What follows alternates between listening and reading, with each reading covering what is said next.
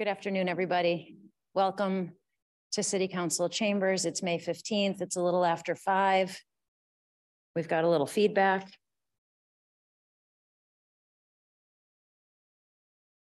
I think. Peter, we okay? Okay, well, I think it's okay. Ooh, that's a little annoying. I can hear an echo. Well, we'll roll with it for the moment. Welcome, everybody. This is the Portland City Council. We're meeting in a regular meeting right now. We've got full council chambers, which is really wonderful to see. We've got about 24 people with us on Zoom. So I'm going to call this meeting to order and welcome you to join me in the Pledge of Allegiance. I pledge allegiance to the flag of the United States of America and to the republic for which it stands, one nation, under God, indivisible, with liberty and justice for all. Will the clerk please call the roll? Councillor Fournier is absent. Councillor Rodriguez. Here. Councillor Dion. Here. Councillor Ali. Councillor Zarro. Here. Councillor Trevorrow. Here. Councillor Pelletier. Here. Councillor Phillips. Here. Mayor Snyder. Here. Are we doing okay with the feedback? Looks like it went away. Okay, great. Thank you for that. We are going to go right into our public comment period tonight on items that are not on tonight's agenda. So if you're here to address the council on issues that are not on tonight's agenda, please step forward to the mic in chambers or raise your hand on Zoom, and we will toggle back and forth if need be. I don't see anybody in chambers lined up for comments, so we'll go straight to Zoom. We have Tim Bassett with a hand up. Tim, if you wouldn't mind giving us your name and address or organization that you represent or neighborhood that you live in, and the clerk will give you 3 minutes on the clock. Absolutely. Hello, councilors. I live at 57 Brighton Way in Westbrook, Maine, which is a part of the Greater Portland area, so I think that makes me eligible. I'm here because I want to submit a comment about the homeless crisis that Portland is facing. I've been receiving complaints and suffering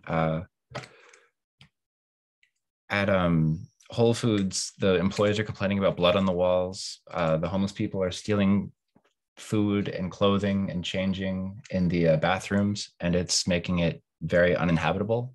And it's certainly a push factor for the Portland residents. My recommendation is that we get porta potties, a safe injection site, and regular trash collection in the space behind the Trader Joe's to alleviate the problems that the homeless community is bringing to the area. And we work with them. I don't recommend trying to resolve the homeless issue by getting them into housing or anything like that, because frequently these people are too unwell. They'll be taking copper wiring out of public accommodations, probably for drug use. So I think it's better to alleviate the worst elements of the symptoms that are produced by their presence and to work with them. That's my comment. Thank you so much. Thank you for your comment. We appreciate it. Anybody in chambers?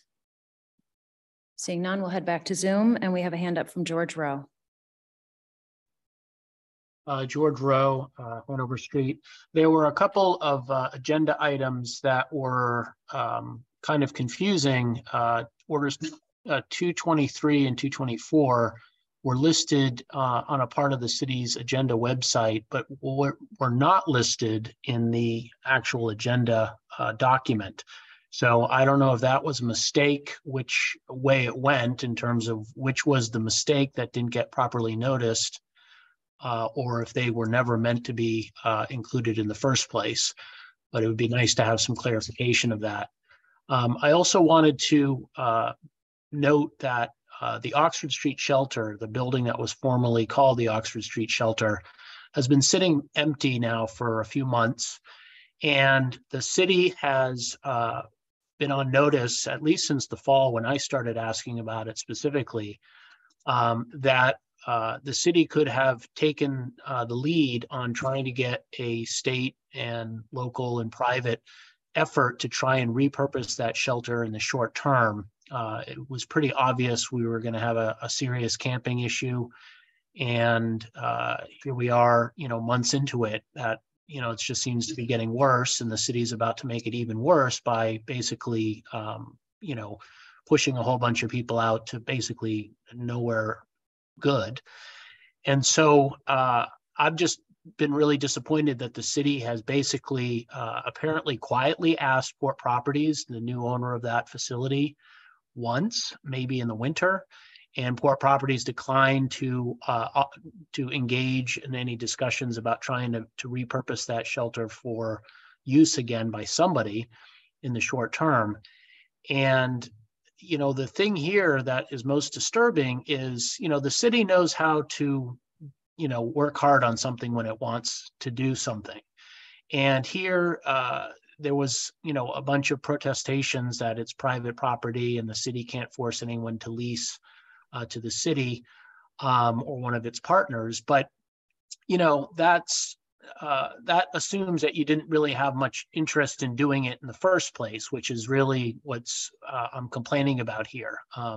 This could be a home base for a lot of the social workers that are trying to help all of the campers get into some situations that are better than they are in now. And the city just simply 30-second has warning. given up. And most obnoxiously, the city apparently actually is willing to work through its fire department to work with Port Properties to use that facility, apparently to do some kind of fire training. I don't know if it involves actually, you know, destroying that facility in any way, shape, or form, but that's where we are. We're willing to burn it, but we're not willing to Thank you use for it. your comment, George. Is any other comment in chambers? We have a hand up on Zoom of Viviendo Apoyo.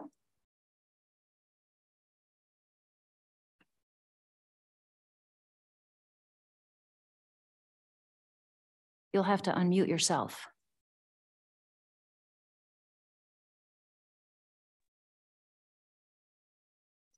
Hello, my name is There you Avidia Polio, 231 State Street. I'm here on behalf of the tenant union. March 21st, our new landlord, BJB Realty, notified us that our basement storage numbered by apartment unit would now be optional and that a $100 fee would be implemented by May 1st. Storage held out for use by the tenant is included in the definition of rental unit under the rent stabilization ordinance, RSO. We received around annual percentage increase in January. This extra $100 fee for a rental unit was obvious violation of the RSO. On March 28th, we filed a complaint with the Health and Safety Office, HSO. The HSO demanded a signed lease stating we paid for storage. Then when one wasn't provided, the HSO insisted that our complaint was a civil matter involving the lease and refused to investigate further. We explained that the violation was obvious from the evidence before them. The landlord's emails were quite clear about the changes to our allocated storage. We filed our complaint again as a tenant union, and they still insisted on the signed lease in direct violation of Section 6-243B. We notified the HSO that Section 6-239 ruled out the waiver of our rights under the RSO. The HSO claimed that Section 6-239 did not refer to a signed lease. However, the section explicitly mentions the voiding of provisions in rental agreements. When we asked the HSO to make their dutiful investigation under the RSO consistent with the RSO, we were stonewalled. We complained to the city manager on April 4th that the HSO was violating the RSO in the investigational duties. We cited the RSO in our emails with HSO in that complaint. Our complaint to the city manager is that the city charter is being violated. It demands that the duties of administrative officials not be inconsistent with the relevant ordinances. The charter also maintains the duty to see that the laws and ordinances are enforced and grants the power to exercise control over all departments, divisions, and agencies and offices to the city manager. However, the city manager's response to the office of the corporation counsel and ultimately her own words is to insist that the rent board is the proper venue for our complaint. Each time we have responded and addressed the fact that the rent board has no possible jurisdiction over the administrative officers of the HSO.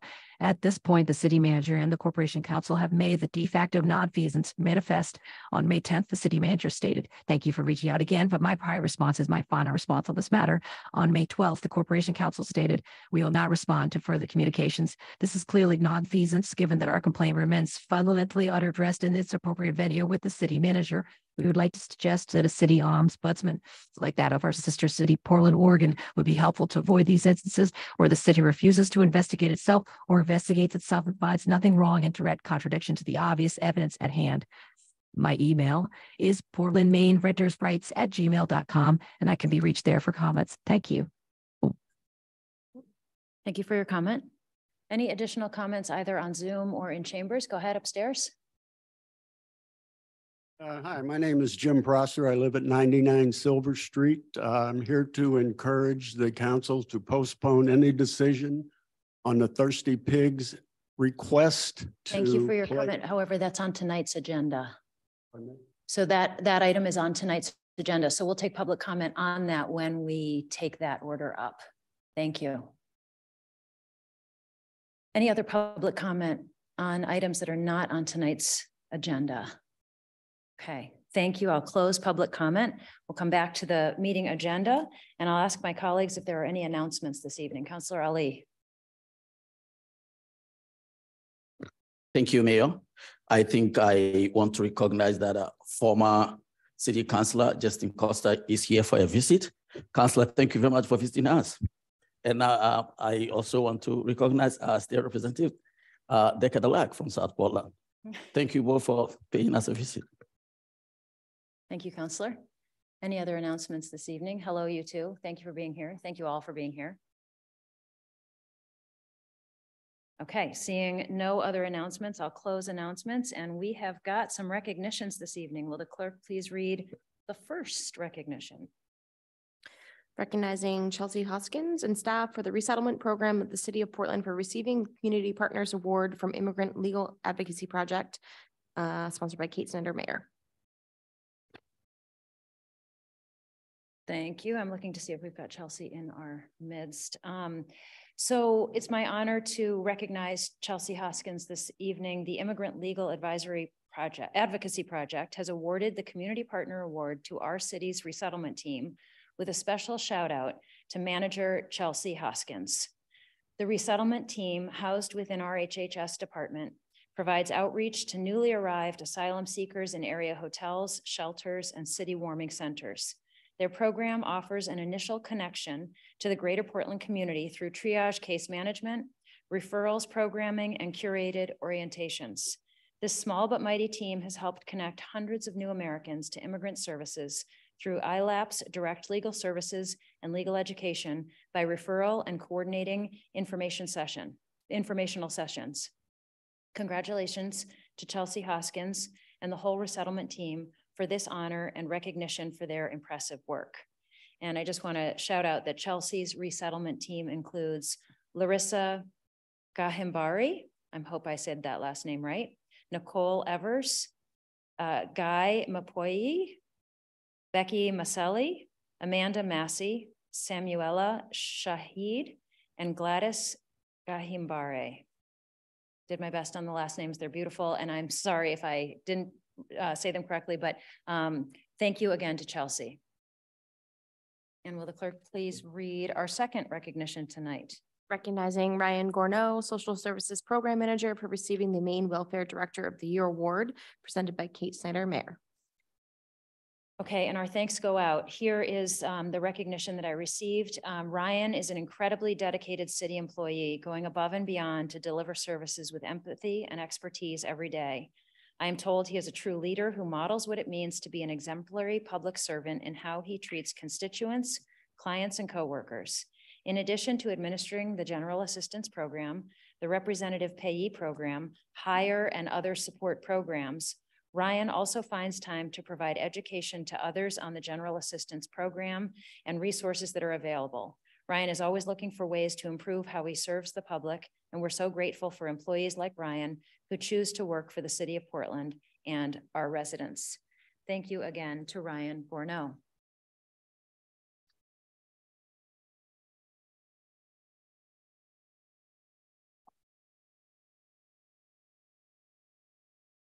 Okay, moving on, we have the approval of the minutes from our previous meeting. Is there a motion to approve the minutes from our May 1st council meeting? Second. Councillor Ali with a second from Councillor Zarro. Are there any questions or discussion from the council on those draft minutes? If not, we will vote to approve them. Councillor Rodriguez? Yes. Councillor Dion? Yes. Councillor Ali? Yay. Councillor Zarro? Yes. Councillor Trevorrow? Yes. Councillor Pelletier? Yes. Councillor Phillips? Yes. Mayor Snyder? Yes, those minutes pass unanimously of those present. I do know that Councillor Fournier is on her way, so she'll be joining us shortly. We've got proclamations tonight. Will the clerk please read Proclamation 22? Proclamation 22-23, recognizing National EMS Week, sponsored by Kate Snyder, Mayor. Look at that. Good evening, Councillor Fournier. Whereas emergency medical services is a vital public service, and whereas the members of emergency medical services teams are ready to provide life-saving care to those in need 24 hours a day, 7 days a week, and whereas access to quality emergency care dramatically improves the survival and recovery rate of those who experience sudden illness or injury, and whereas emergency medical services has grown to fill a gap by providing important out-of-hospital care, including preventative medicine, follow-up care, and access to telemedicine. And whereas the emergency medical services system consists of first responders, emergency medical technicians, paramedics, emergency medical dispatchers, firefighters, police officers, educators, administrators, pre-hospital nurses, emergency nurses, emergency physicians, trained members of the public, and other out-of-hospital medical care providers. And whereas the members of emergency medical services teams, whether career or volunteer, engage in thousands of hours of specialized training and continuing education to enhance their life-saving skills. And whereas we value the emergency medical services professionals who serve on the front line, and we remember and honor those who have lost their lives while protecting ours. Now, therefore, be it resolved that I, Kate Snyder, Mayor of the City of Portland, Maine, and members of the Portland City Council, do hereby proclaim the week of May 21st through May 27th as Emergency Medical Services Week, and encourage all residents to honor and celebrate our EMS professionals this week and recognize the contributions they make every day. Signed and sealed this 15th day of May, 2023. And will the clerk please read Proclamation 23? Proclamation 23, 22, 23, recognizing National Peace Officers Memorial Day and National Police Week, sponsored by Kate Snyder, Mayor. This is an annual proclamation, whereas the Congress and the President of the United States have designated May 15th as National Peace Officers Memorial Day, and the week in which May 15th falls as National Police Week. And whereas the members of the Portland Police Department play an essential role in safeguarding the rights and freedoms of our residents, and whereas it is important that all residents know and understand the duties, responsibilities, hazards, and sacrifices of their law enforcement agency, and that the members of our law enforcement agency recognize their duty to serve the people by safeguarding their life and property, protecting them against violence and disorder, and protecting the innocent against deception and the weak against oppression or intimidation. And whereas the Police Department of the City of Portland has grown to be a modern and scientific law enforcement agency, which provides a vital public service. Now, therefore, be it resolved that I, Kate Snyder, Mayor of the City of Portland, Maine, and members of the City Council do hereby proclaim May 14th through May 20th as National Police Week in the City of Portland, Maine, and honor police officers past and present who by their faithful and loyal devotion to their responsibilities have rendered a dedicated service to their community, and in doing so have established for themselves an enduring reputation for preserving rights for all residents. Councilor Dion. Thank you, Madam Mayor, for taking the floor. I want to take a moment just to comment on this particular proclamation. Although it addresses this idea of a National Police Week and some of the events that will go on, Memorial Day is particularly important to officers as they all gather in Washington, D.C. There'll be thousands of officers there. And the purpose of today in our nation's capital is to unveil 95 additional names to the wall of the 22,000 officers who went on that call and never came back. 22,000 officers gave their life in this idea we refer to as devotion to duty. In Maine, if you go to the state capitol, there is a space, a half circle of granite. On those granite slabs are 86 names of officers in this state who answered the final call in service to all of us. They too did not come home from that last dispatch. And it's moreover important to me as a former Portland police officer that I want to acknowledge the 5 Portland police officers whose names are etched in that granite. As we would say, they too shall never be forgotten. Hans Smith, Charles McIntosh, Michael Conley, Edward O'Connell, and Richard Betters. I look at that wall and I knew some of the men that now have their names engraved there. So I felt incumbent on my sense of that duty to acknowledge them this evening and acknowledge the 22,095 other officers who won't be coming home ever again. Thank you, Madam Mayor. Thank you, Councilor Dion. And will the clerk please read Proclamation 24? Proclamation 24, 22, 23, recognizing National Public Works Week, sponsored by Kate Snyder, Mayor.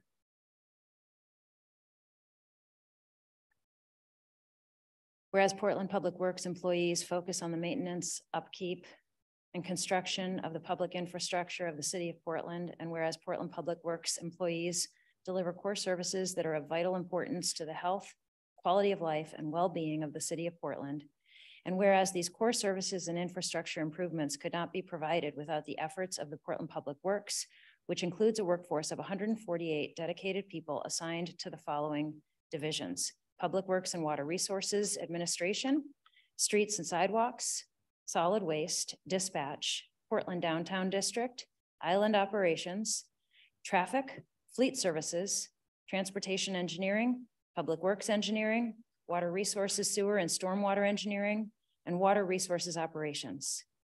And whereas it is in the public interest for the people of Portland to gain knowledge of and to maintain an ongoing interest and understanding of the importance of public works and public works programs in their respective neighborhoods. And whereas the year 2023 marks the 63rd annual National Public Works Week.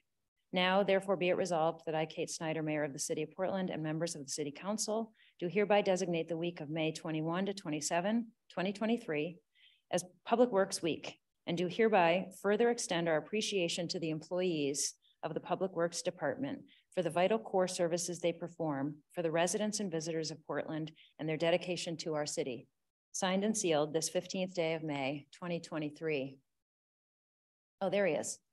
We've got the Director of Public Works here with us today, Mike Murray. Thank you so much for being here. And we will all celebrate Public Works Week. Thank you for the work you do.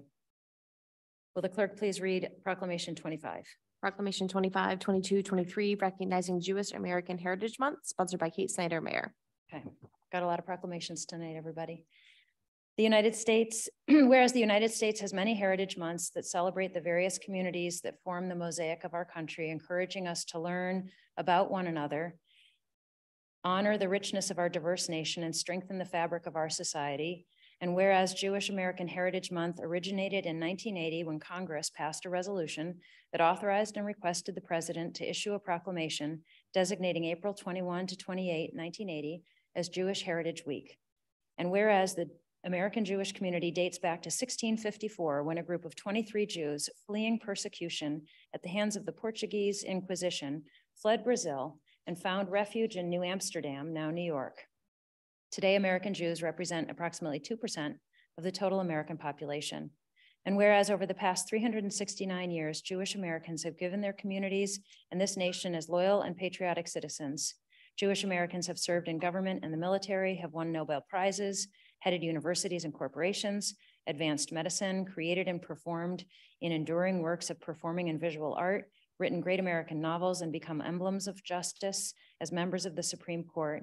And whereas the AJC's State of Anti-Semitism in America 2022 report revealed that 89% of Jewish respondents believe anti-Semitism is a problem in the US, 4 in 10 American Jews have changed their behavior in at least one way out of fear of anti-Semitism.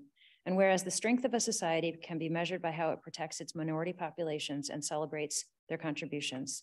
Now, therefore, be it resolved that I, Kate Snyder, Mayor of the City of Portland, and the members of the Portland City Council do hereby proclaim May 2023 as Jewish American Heritage Month in our great city.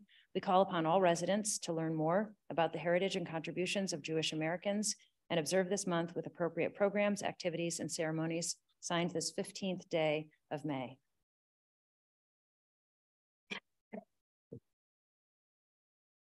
Thank you. Will the clerk please read Proclamation 26? Proclamation 26, 22, 23, recognizing National Skilled Nursing Care Week, sponsored by Kate Snyder, Mayor. Proclamation Month. Whereas the Barron Center, with origins dating back to the late 1800s, cares for Portland's chronically ill, disabled, and elderly community. And whereas the Barron Center provides comprehensive health care in a fiscally responsible manner. And whereas the Barron Center provides care without regard to age, race, religion, gender, national origin, sexual orientation, or financial status. And whereas the Barron Center provides care that recognizes the unique value of each person it serves. And whereas the Barron Center strives to provide a workplace that values the contributions employees make to its residents' quality of life. And whereas the Barron Center employees continue to work tirelessly they have worked tirelessly during the 3-year pandemic to ensure the safety and good health of its residents. And whereas the Barron Center recognizes that the elderly population is growing and that older residents' health is improved with access to strong community assets. Now therefore be it resolved that I, Kate Snyder, Mayor of the City of Portland, and members of the Portland City Council do hereby recognize the week of May 14th through 20th as National Skilled Nursing Care Week, and further extend appreciation to our Barron Center employees for the vital services they perform and their exemplary dedication to the senior community. Signed and sealed this 15th day of May.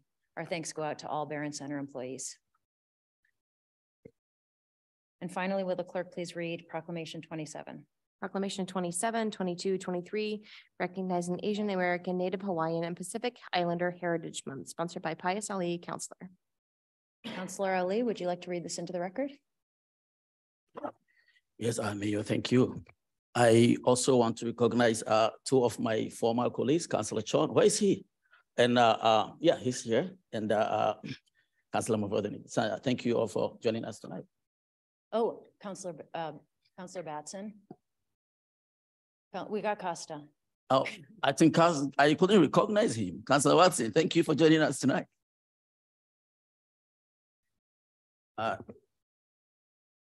Proclamation recognizing Asian American, Native Hawaiian, and Pacific Islander Heritage Month. Whereas the people of United States and Maine join together each May to pay tribute to the contributions of generations of Asian Americans, Native Hawaiians, and Pacific Islanders who have enriched the history of the country and state. Whereas the history of Asian Americans, Native Hawaiians, and Pacific Islanders in the United States and Maine is inextricably tied to the story of our country and state. And whereas the Asian American, Native Hawaiian, and Pacific Island community is an inherently diverse population composed of more than 45 distinct ethnicities and more than 100 languages and dialects. And whereas, according to the Bureau of the Census, the Asian American population in the United States has been one of the fastest growing over the last decade, doubling between 2000 and 2020. And whereas in Maine, there are over 26,000 residents who identify as Asian and over 1,000 residents who identify as Native Hawaiian or other Pacific Islander. And whereas the United States government selected the month of May to recognize this community because the first Japanese immigration arrived in the United States on May 7, 1843, and the first transcontinental railroad was completed on May 10, 1869, with substantial contribution from Chinese immigrants.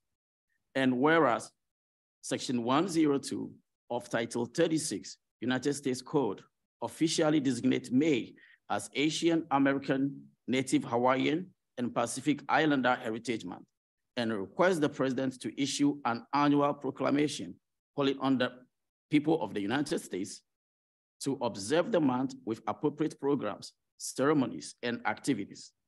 And now, therefore, be it resolved that Mayor Kate Snyder of the City of Portland and members of the Portland City Council do hereby recognize Asian American, Native Hawaiian, and Pacific Island Heritage Month as an important time to celebrate their significant contribution in the United States. Signed and sealed this 15th day of May, 2023 by Kate Snyder, Mayor of City of Portland.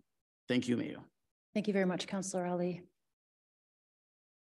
Oh, Mayor, I think Marfin Chan is here to collect a printed version of this thing, and I have it here. I'm going to give it to you so that you give it to him.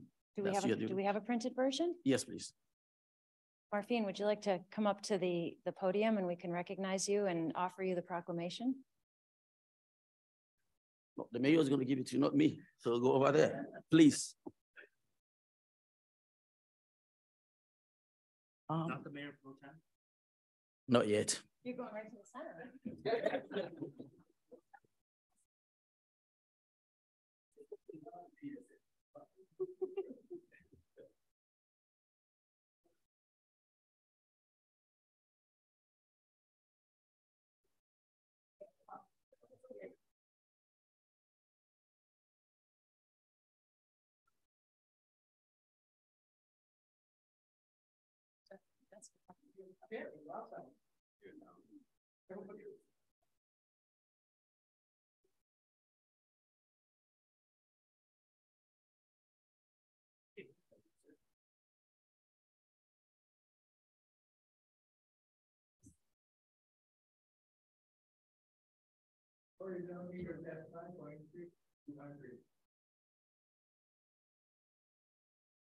Okay, thank you for being here, Mr. Marfine Chan, and we're going to be moving on to the next section of our agenda, which are the appointments. Will the clerk please read Order 203? Order 203, appointing Sustainability Director Troy Moon, Constable, sponsored by Danielle West, Interim City Manager. And I'll look to the city manager for a little context here.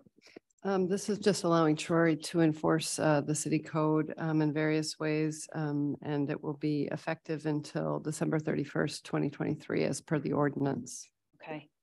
And is there any public comment on Order 203? I see none. I'll close public comment and come back to the council for a motion, please. Second. Councilor Ali with a second from Councilor Zarro. Any council discussion on this appointment? Seeing none, we'll go ahead and vote to approve it. Councilor Fournier? Yes. Councilor Rodriguez? Yes. Councilor Dion? Yes. Councilor Ali? Yay. Councilor Zarro? Yes. Councilor Trevorrow? Yes. Councilor Pelletier? Yes. Councilor Phillips? Yes. Mayor Snyder? Yes, Order 203 passes unanimously. Thank you to our Director of Sustainability, Troy Moon, for taking on that role. And next, I'll look to the clerk to please read Order 204. Order 204, 2223, appointing Danielle P. West as City Manager, sponsored by the City Manager Subcommittee Search Committee. Mayor Kate Snyder, Chair.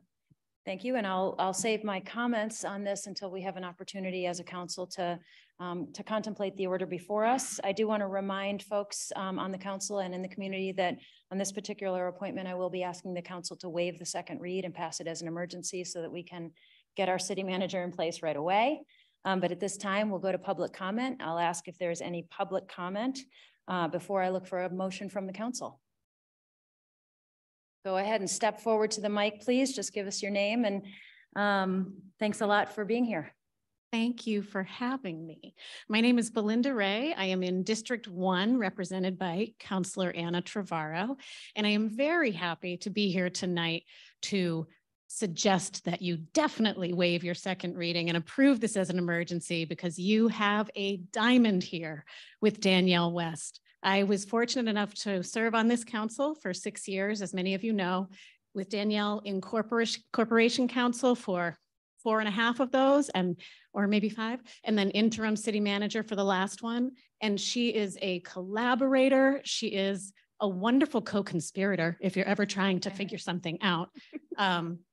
She is wonderful inside and outside of City Hall. I'm now over at the Greater Portland Council of Governments, and Danielle does such a wonderful job coming to the meetings and speaking for the city of Portland. And she is, as I said, such a collaborator. She really inspires other officials to get involved, and she knows her stuff and she knows what she's doing. And I did just want to point out, Councilor Mavadonis reminded me, we have a quorum of the old council here. So if you need us, we're here, but I think you've got this. And you have my overwhelming support for this particular appointment. Thank you so much, Ms. City Manager, interim and going on, for all of the work that you've done. Thank you. Thank you for being here. We're going to toggle, Councilor Chong. So you stay right where you are. You know, you're good. And I'm going to go over to Zoom because we've got a couple of hands up over there. The first one will be Vivienda Apoyo.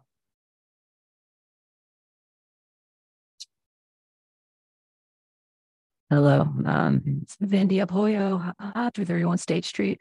I don't really have remarks prepared for this. I will say that I first saw the word non-feasance in the city manager's contract. Now, this isn't something I'm familiar with. I don't like to fuss about stuff. I've been learning a lot of things in my search to make the city follow its own ordinances. If the HSO is a federal agency, we call them the Accardi Doctrine under the city's receipt of federal funds. Maybe the claim could still be made. Maine is a home rule state and gives its municipalities a high degree of self-governance. And under Article 5 of, Section 5 of Article 6 of the city charter, the city manager is responsible for making sure the laws and the ordinances are being followed by the city. In general, but they delegate that to the laws to police. But regardless, they also have the authority to exercise control over all of the city. And so when something's wrong, I asked repeatedly and no one would tell me explicitly. I had to go and find this in the city charter myself, but the city manager, so you're supposed to be talking to. Unfortunately, Danielle seems like she's a great person, and I'm sure that maybe it's the presentation that I gave or we gave in the process of trying to rectify what we consider to be an injustice, but we've just been completely ignored, and we find it really unacceptable. It's Section 7, Article 6 that says that the administrative duties are not to be inconsistent with the relevant ordinances. They say you can't fight City Hall, and we don't think that following the expressed rules should be a fight. We came into each interaction hoping the city would be on our side, and that's still our hope. We voted for these ordinances, and we're expecting them to be followed, in favor of the tenants who are the majority of the citizens, right? Who is the city? It's by the people for the people, right? Anyway, regardless, I'm convinced that the acting city manager will be appointed. It's going to be approved. And that's not something that I don't want anybody's livelihoods to be hurt 30-second warning. Or their careers. What I'm saying is, hey, congratulations to the city manager. And we hope that, you will fulfill your duties under the city charter and investigate our complaint before you under the city charter. Thank you very much. Thank you.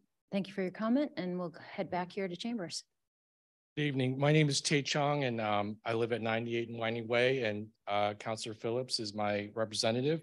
And I just want to say that this is a historic moment. We will have the first women city manager. We already have the first women mayor elected by the public. And all we have to do is look at the dais, and the city is run by powerful women and strong women, including the city clerk and also Michael Goldman. But I just want to say that Danielle is a brilliant legal mind. She's one of the best corporation counselors that we've had. And when I had the pleasure of working with her when she was in corporation counsel, she kept the city safe, as well as this state, because we had some of the most progressive COVID restrictions, and she was able to help us go through that whole process. And that was just the legal mind she had. But she's also an amazing manager in that she elevates all those people that she's coached. And all you have to do is look at the city staff. When we have a vacancy of almost 300 people, she's able to keep the people we have because she cares about her staff. She's done so many things to elevate people, but also give people the resources that they need. And whatever money we had, we were able to give people bonuses, but she also reached out and made sure she met with all the department heads and make sure that people try to keep their positive attitude that she had for everyone. And that's just a sign of a great city manager. But also you just have to look at the facts and the actual accomplishments that she's done in the last 18 months. Since she's been interim manager, we've had some of the most difficult financial situations where this year was almost a $20 million budget shortfall, and she was able to bring it down to a reasonable 6%. And that's with almost a 300 vacancy rate, right? For as far as employees. And she was able to still make Portland one of the top 10 most livable places according to US News. And she was able to carry forward the equity work where an independent third-party person, organization said Portland was the highest ranking city that had the highest equity ranking by a third-party organization. It scored almost a perfect 97 score out of 100. And she was able to do that, you know, as an interim director, an interim manager. Imagine what she can do when she's able to really come up with a vision and be able to lead fully. And I believe that she's the perfect choice for our city at this time. I hope that people recognize that this is historic and we need to celebrate that. And that's because Danielle is such an amazing, extraordinary leader and human being. So I fully hope that you confirm her tonight. Thank you. Thank you for being here. And next we go to George Rowe on Zoom. George Rowe, Hanover Street. I am not in favor of this appointment. It is what it is. Obviously, there's no real plan B here, but you know, the resume of the candidate before you makes it clear that prior to stepping in as interim manager, her management experience was limited to supervising a staff of 6. And we have been extraordinarily, I think, hands-off on a lot of accountability during the pandemic for a lot of organizations, but especially the city, because we know, of course, how difficult things are. But I'm scratching my head a little bit because the contract that they are about to approve, it has a $7,500 signing bonus. It has I think a 4 week, I think it's 4 weeks sabbatical that starts this summer. So basically you approve the candidate and then they get an extended vacation for the summer when the city is busy, you know, doing a lot of different things. But you know, for a candidate that does not actually have a deep amount of experience managing a large organization. And, you know, the fact that there are a lot of ex-counselors coming forward tonight, I think buttresses my concern, which is, you know, the interim city manager, in effect, was one of the biggest enablers of the former city manager, John Jennings. And I think that this is basically a continuation of effectively a John Jennings administration on many levels. And that concerns me. I don't get a sense that there's going to be a lot of change, fundamental change. There might be some better public relations, there might be some better spin, but I don't see a lot of things changing fundamentally on how we do business in this city. And I'm certainly, like most of the rest of Portland, I'm going to have to sort of wait and see what happens here. Maybe I'll be pleasantly surprised and maybe I'll be even impressed. But I don't think that this was a great search because it was pretty obvious we were going to wind up where we are today at the beginning of this. And I'm very disappointed that the quote unquote most progressive city council in the history of the city has basically endorsed the status quo that we've all been struggling against for the last few years that hasn't produced a lot for our city. So good luck. Thank you for your comment. And we're back to Chambers. Good evening, councilors. Justin Costa from Elizabeth Road. Obviously, I know almost all of you. I was on the council for 6 years, and like everyone else, I think the world of Danielle. I had the privilege of working with her for 6 years and representing her both on the council and on the school board for even longer than that. But you know, it's pretty straightforward. Danielle is smart. She's hardworking, she's honest, and she knows how to work with people. Those are the core competencies of any good city manager. And at this time, I think more than most, it is so important to have someone who has a background that's grounded in city government, that can step in immediately and knows the programs, knows all the major players, knows all of the department heads and has been working for them and advising them for years. You cannot overstate the importance of that at this time amongst all others. And I will just say, I think it needs to be noted too that Danielle has always been a team player. It is not an easy jump to go from corporation counsel to being the city manager. But when you look at the situation that all of you were in a few years ago, when you had to make this appointment, the chief of police was on his way out. There were no assistants in place that could easily step into the role. And it would be very easy for someone like Danielle to say, hey, I'm the attorney, that's all that I do. But that's not who Danielle is. She's always been willing to step forward, take on challenges. And I think the fact that so many folks know her and have worked with her and are willing to speak up on her behalf really is just a demonstration of, again, her character and her willingness and ability to work with everyone. So I certainly urge you to appoint her this evening. Thank you. Thank you for your comment. We have no hands up on Zoom, so we'll stick to the chamber line. Good evening, Madam Mayor and City Councilors. My name is Mary Costigan, 86 Chenery Street. I used to work at Corporation Counsel with Danielle, was here on her first day. I've had the honor and privilege of working with her in Corporation Counsel's office. And I've also, in my practice now, come across Danielle on her job as interim city manager. And I'm just here to exercise my full enthusiastic support for her appointment as city manager. She is a consummate professional. She is extremely hardworking. She's extremely knowledgeable. You're not going to find anyone else with the institutional knowledge that Danielle has, except for maybe Mike Murray. Sorry, Mike. And I don't even know another person who's better for the job. And she is the right person and the right woman for the job. And I'm very happy to see her name up today. So thank you so much. Thank you for being here. No more hands up on Zoom for the moment. I'll keep an eye out. Councillor Ali.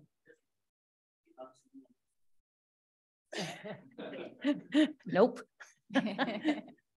I can't talk for that long. Wow.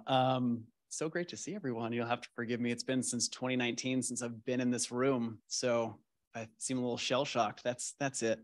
I definitely didn't carve my name in that desk anywhere, so there's no need to look for it. It's fine. Yeah, I'm just, thank you so much. My name is Brian Batson. I live on Capissic Street in Portland, and I used to sit over there way back in the day. I'm just really excited to be here to support interim city manager West. I've known her for several years, which is like flirting with a quarter of my life, which is bananas. But you know, she just completely embodies the characteristics that I feel we really need in a city manager to lead a city of this size, the largest in the state with the most complex issues in the state. She's shown, just has been absolutely tremendous as Corporation Counsel, and I'm so grateful that she got to serve as Corporation Counsel when I was here, and as interim city manager. So, you know, it's so great to see you step into this role. I think you're absolutely going to shine in it. Diamond Danielle, I don't know if that's going to stick, but there's a ring to it. And I really appreciate you, being willing to step forward and serve in this role. And I don't know if I have a whole lot else to say, except I think you are absolutely the person for the job. And I know it's going to take up a lot more of your life, but I hope you get to still get some surfing in there every once in a while. But thank you all. And thank you soon to be, hopefully, City Manager West for your work. Thanks for being here. Right here in Chambers. Good evening. Let me just say it's great to be back. Spencer Thibodeau, formerly of Brackett Street, here in my personal capacity. And if I could just take a personal point of privilege to just look you all in the eye and say thank you very much for your service. I don't think it's said enough. And I should know because I do still listen to some of these meetings while I'm cooking in my kitchen. But I think more people should show up here and just remind you why you all are here, and just to say a huge thank you. I'm proof that they let anyone back into City Hall, and I walked right through security. It was great. So thank you for letting me in. But I just wanted to show up here in person to speak highly of my good friend, interim city manager, hopefully future city manager West. I would not miss this historic moment for anything. You know, I think as you're considering all of the good traits of a city manager, I think the one that always comes back to square one for me is that regardless of the issue, how big or little it seemed, that didn't matter whenever I would reach out to Danielle. And I think that is exactly the type of city manager Portland deserves, whether it's a small sidewalk or you're gonna draft an ordinance. You know, she's the person that you're gonna have to go through and you're gonna have to live with. And for me, as somebody who endeavors to return to my hometown of Portland, that's who I'd hope to see as I was looking across the country to say, where do I want to end up? It's the reason why I think a lot of people look to Portland to say, where I want to end up here because of the work that you all do and that I think Danielle will do as your city manager. And so with that, I wish you nothing but the best of luck. You look like you're having a bunch of fun here. So it's good to be back. And I too have not been back in these chambers with people in chairs since, what was that, February of 2020. And so we've been through a lot. Some people have come and gone, but the one constant really has been Danielle. I miss you all. Thank you so much for being here. Good afternoon, everyone. My name is Nick Mavadonis. I live at 79 Chenery Street here in Portland. I'm here to speak in favor of Danielle as being appointed as city manager and the contract that you've negotiated. I'll say just a couple of things up front. One, I want to thank all of you for your work in this process. I've had a little experience hiring city managers and some school superintendents. Some of you have as well prior to this. You have to read through a lot, you have to listen, you have to balance, you have to deliberate, and it's challenging. And trying to get the right person, and I believe you've gotten the right person, and I know you had a thorough process. I didn't follow it all that closely until you got to the finalists, to be quite honest with you, but I want to thank all of you for doing that. In terms of the contract, I did read it. Spencer and I were talking about it. I don't know if he's read it, but I'll only mention it because one of the speakers mentioned the contract. I think it's fair to the city and the taxpayers. I think it's fair to Danielle.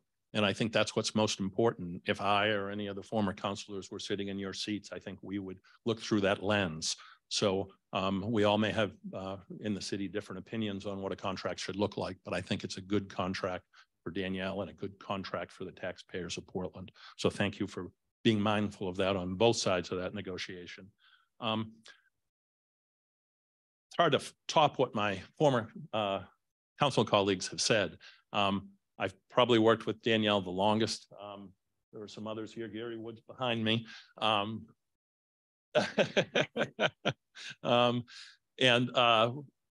Didn't work with her as much when she was associate corporation counsel. I was part of the council that hired her to be corporation counsel. She was great to work with. Very pleased with her in that capacity. I didn't get to work with her for very long when John Jennings left. So you guys have a far better view into her abilities. And obviously you've selected her based on your experience and based on what you know about her.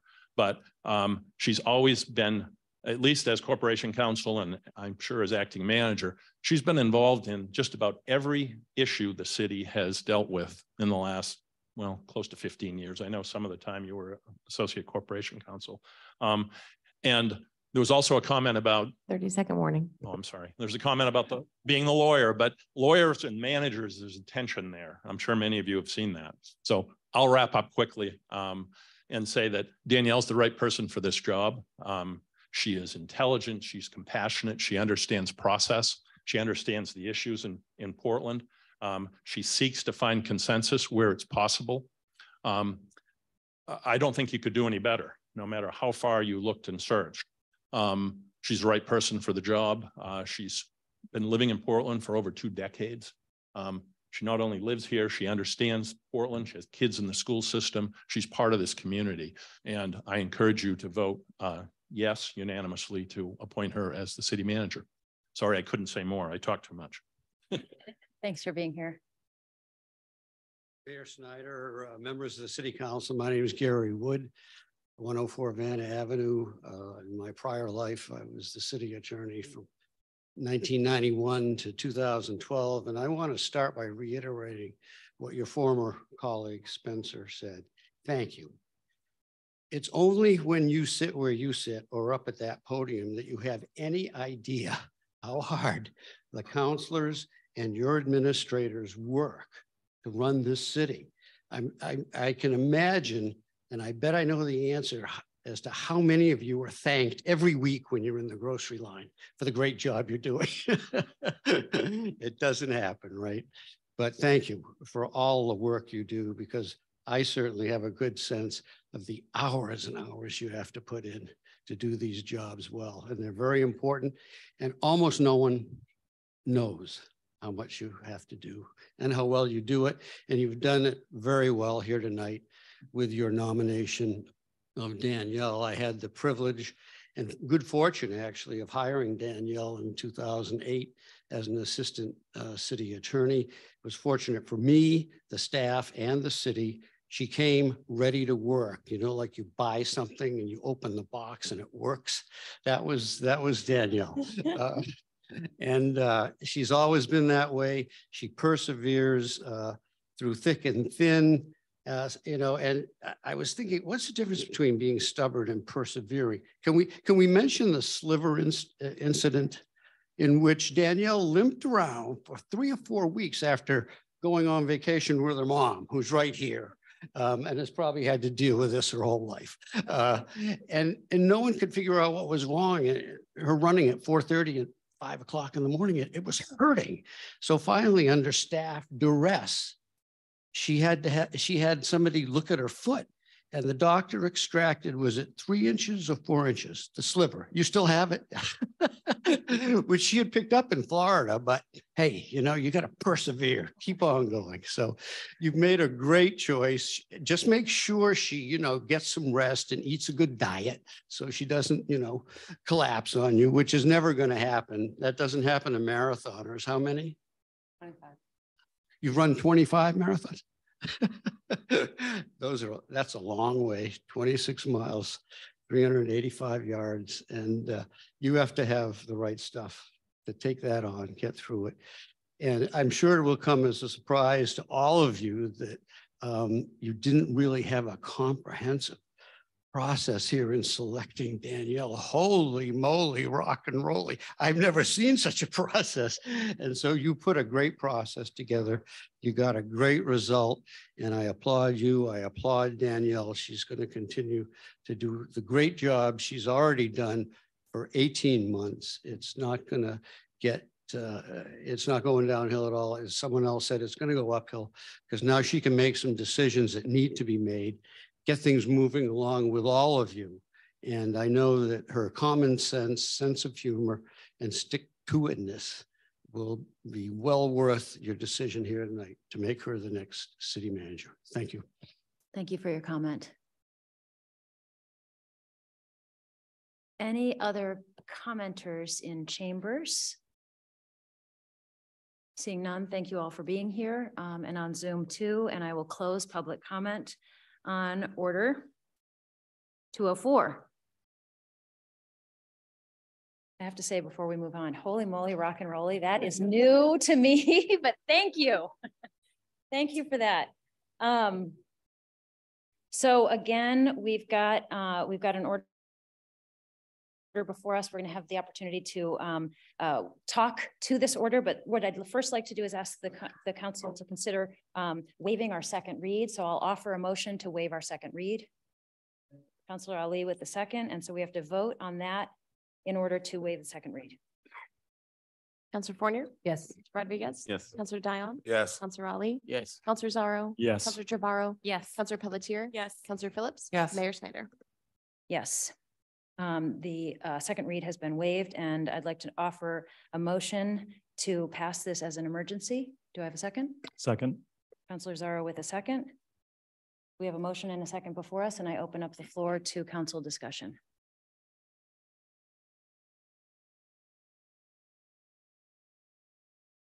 Counselor Zorro. Thank you, Madam Mayor.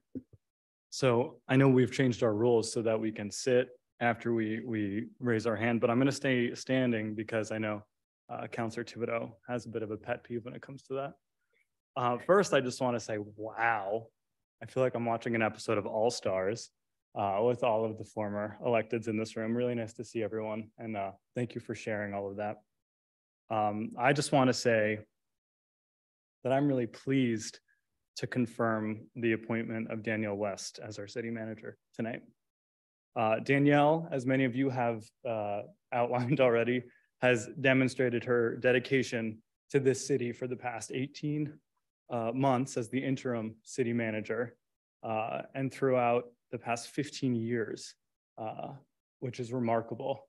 For those of you who acknowledged how hard it is to work in municipal government, that doesn't happen very often anymore. So thank you. In my experience, Danielle starts with yes. Danielle and I have a pretty strong working relationship. And from the moment I won my election, Danielle was there by my side to help me succeed, not for myself, but for my constituents in District 4 and, you know, over the city at large. Over the past few years, I've witnessed Danielle's hard work and commitment to city services, ensuring that the needs of Portlanders are put first. I mean, a couple of you touched on it, but let's just name it. Danielle is simply brilliant. You are truly one of the smartest people I've ever met in my entire life. Your experience and your expertise in municipal law have been invaluable to the city, and we really are very lucky to have you and to have you consider this role. One of my favorite things about working with you is you lead with vulnerability. You are fiercely courageous. You never back down. You are an Aries. Which, for those of you who know, you don't want to get the horns. We don't agree on everything, and we don't agree every time, and that's okay, but we trust one another, and that allows us to make good decisions that are rooted in a diversity of perspective and good governance. So with the challenges that Portland's facing today, it is crucial that we have the stability and continuity of our leadership, and that starts at the top. I think your confirmation will provide us with the stability that we need as we navigate the complex issues that are facing our city today. I'm fully confident that you're going to be able to serve our city with distinction and lead us into a brighter future. And with this appointment, I look forward to seeing what is next to come for us. So my advice for you, my ask, is that we step forward with bold decisions that will better the people of Portland, uphold our commitment to support city staff. I know a couple of former councilors mentioned that, and to reaffirm our strength as a municipality, as the biggest city in the state of Maine. And Danielle, the last thing I'll say is remember to take care of yourself, just as you take care of our city. I believe our best days are ahead of us, and I'm so excited for you. So congratulations, friend. Thank you, Mayor. Thank you so much, Councilor Zorro. Any other councilors would like to speak to this order? Councilor Phillips. Well, thank you, Councilor Dion. Thank you, Madam Mayor. I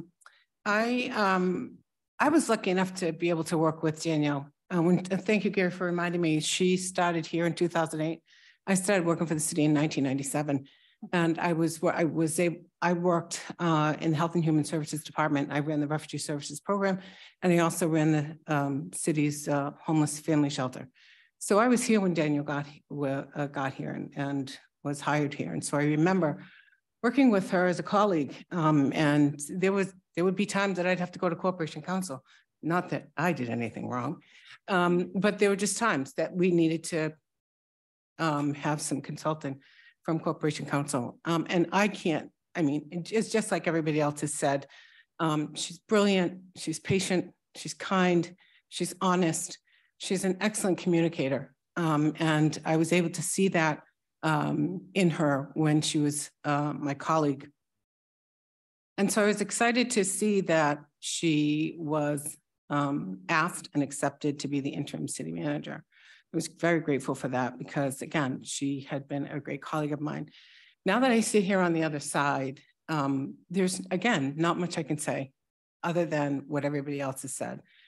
She opened her arms up to me, and when I was inaugurated, we have really great, open, honest, authentic conversations. And as folks know me, that's how I roll. So it's really good and refreshing to have those conversations. And like like Councilor Zaro said, we don't always have to agree. We're not all supposed to agree. That's not how the world works. And that's okay. And I don't believe that we will agree on certain things as we go forward. And so I'm grateful for your service. I think that you are going to be an amazing city manager. I have no doubts. I look forward to working with you. And I have the utmost respect for you. And I don't know if it's in closing, but first of all, happy Mother's Day. Mother's Day was yesterday, right? I'm looking around the room and I'm seeing all the women in the room, and happy Mother's Day. And it's like Councilor Chong said, there's some powerful women in this room.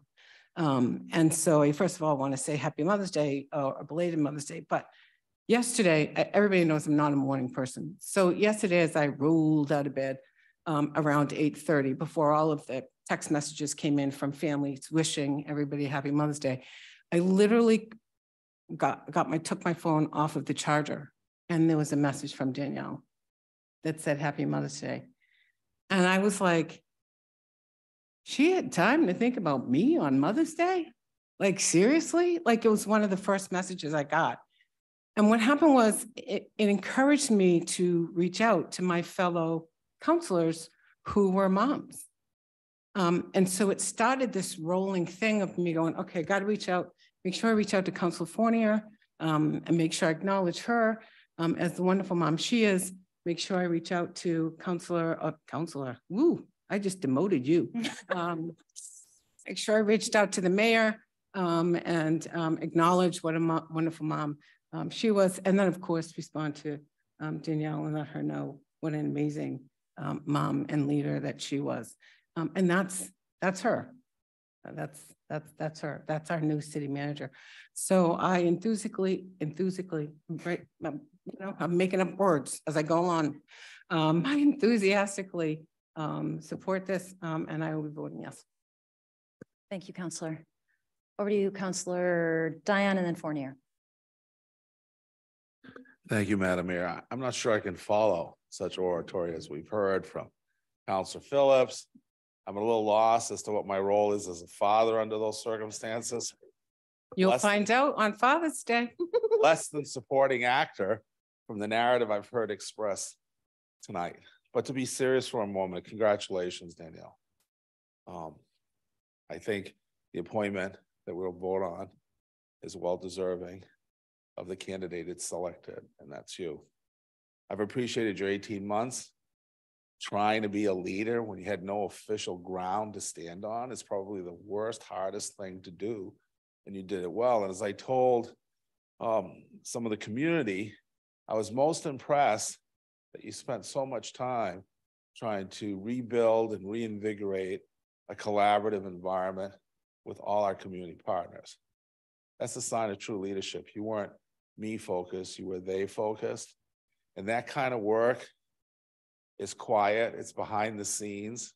There are no news stories about it. The curtain's drawn, but it's absolutely essential to the success of our city and this council and the work of our staff. So that's when you got me, right? That's when I decided you were a manager that I wanted to work with. Now I'm going to close. I don't speak too long tonight. Promise myself that. But here's a point I think is so essential. When we appoint Danielle as city manager, we are sending a strong message to future staff members, all right? That you can join an organization and you can give it your passion, your commitment, your loyalty, your devotion, your respect, and create relationships in a pathway. So one day you could sit in that chair. I want to be able to tell a new employee that that narrative rings true. that it's possible and they can accomplish it. You know, I think that's what we need to tell our staff. We're not searching for staff to model what other cities are doing. We are searching staff that are courageous enough, empowered enough, led enough, that they see an opportunity to create the very best here among ourselves, and her appointment signals that all is possible. And that's why I have a few chills this evening. Hopefully, in a few more minutes, I will gladly yield to two leaders that I dearly respect, who just happen to be women. All right, and that's important too. Thank you very much, Madam Mayor. Thank you, Councilor Dion. Councilor Fournier. Thank you. Hi. I just wanted to say thank you for showing up every day for the last 18 months. This is a very, very hard job. And I know that we have had some tears together and some laughs together. And what I appreciate most is that we're honest with each other and we have an incredible amount of trust and respect for each other. And when I look at someone who's going to run the city, take care of the staff, lead us in conversation and be partners with us, that's really what is most important to me. And as others have said, we don't have to always agree. Definitely, sometimes we don't. But I think in that disagreement, we try and find a path forward together. And that's collaboration. And that is born out of that trust and respect. And so I'm so very glad to have you on our team to do this very hard work that we still have in front of us. And thank you so much again for stepping up to do that. Thank you, Councilor. Councilor Rodriguez. Thank you, Mayor. I'm going to sit just so that I can be a little bit more thoughtful in my words. I think that my colleagues have spoken very positively about Danielle, and I don't want to repeat it, although I think it'd be certainly appropriate because I agree with all the great things that have been said about her. I did want to speak a little bit about process, if I may. I wanted to first of all thank the hiring committee for the process that they took on. This process took on a very long time. I actually remember sitting in some of those meetings before I was even on the council. And then I was never a member of the committee, but I did get a chance to join quite frequently, and so I got a chance to see the process somewhat closely, and just appreciate the work that went in there and all the time that the members of that committee put in. Second, I view very much, or I'm very keenly aware of the role that the council plays here, where we are the boss, right? We are the employer, and Danielle's our employee. And much like I think of my own business, I always think that I want to create an environment that is conducive to my employees' success. And so I want to speak to the processes, because this is a 3-year contract, and given that those of us sitting at this part of the dais are in 3-year terms, none of us are kind of guaranteed to be here through the duration of this contract. And I very much believe that it's impossible to manage people, but we certainly can manage processes. And so one of the things that came out of this process that I'm very eager to put in place and to work with my colleagues, because I think it's what's going to help the city manager be successful, or us create an environment that's conducive to her success, is work on a really thorough and comprehensive evaluation process, so that we as a council can work collaboratively with our employee, set clear measurable goals that we can then use to gauge her performance, and therefore our performance as elected officials who have this great responsibility of directing the manager of this great city. So working in that process with my colleagues over the next few months, I believe is what's going to create the environment that I hope is conducive to your success. And that is what I want to offer as my part, my 1/9 of the equation that I hope equals to your success. And I'm very much looking forward to that work and to do it alongside with you. And so in a few moments, I'll also enthusiastically approve this motion or this order, and right away get started with my colleagues on that work that I just spoke about. Thank you. Thank you, Councilor. Next, we go to Councilor Trevorrow. Thank you, Mayor. And I appreciate and echo the sentiments of everybody that spoke tonight, people who have worked with Danielle for longer than I have. But in the 2 years that I have had the privilege of working with you, I've really enjoyed the experience. And, you know, I think that the job description is for a superhuman. And I think we've expressed that to you multiple times. That I think a common thing that happens when we have our one-on-ones is I hear Danielle say to me, "I don't know how you do it, counselor." And I say, "I don't know how you do it." And so we just resolve that, okay, we're in the right roles then. But I think there's a part of us that just is grateful that anybody wants to do this job. But in this case, we're privileged that you are the individual that wants to do this job. And I think you actually do want to do this job. So the two things that I've noticed in my term in working with you that really speak to your credibility are your level of step up ability. We have, you know, we're constantly in a status of reacting to crises, and you have managed to creatively find solution after solution after solution to really big, complex issues. So I've appreciated that. And then the other thing is I think you're pretty much a pro at navigating multiple constituencies. I've appreciated the way that you've worked with my constituents to help bring people on board and navigate solutions to people with opposing viewpoints, and the way that you've worked with this council, which is a body of 9 people with 9 different policy initiatives, and managed to help us be able to move our ideas forward. And as Councilor Fournier said, even when we don't agree on a particular issue, you still have a path forward. So it's extremely important, and probably the single most important credential for this role. So I will be enthusiastically also supporting this nomination. I feel very lucky that we have you with us, and look forward to working with you as a team in the future. Thank you. Thank you, Councillor. Any other council comments? Councillor Pelletier. Thank you. Yeah, I don't know that I have a lot that hasn't already been said. Also nice to see the veteran council squad here. I was thinking, like, after we do this, we do like a switch, you come take your desk back and we go to dinner. I'm just saying it's open if you want to have like a Freaky Friday moment.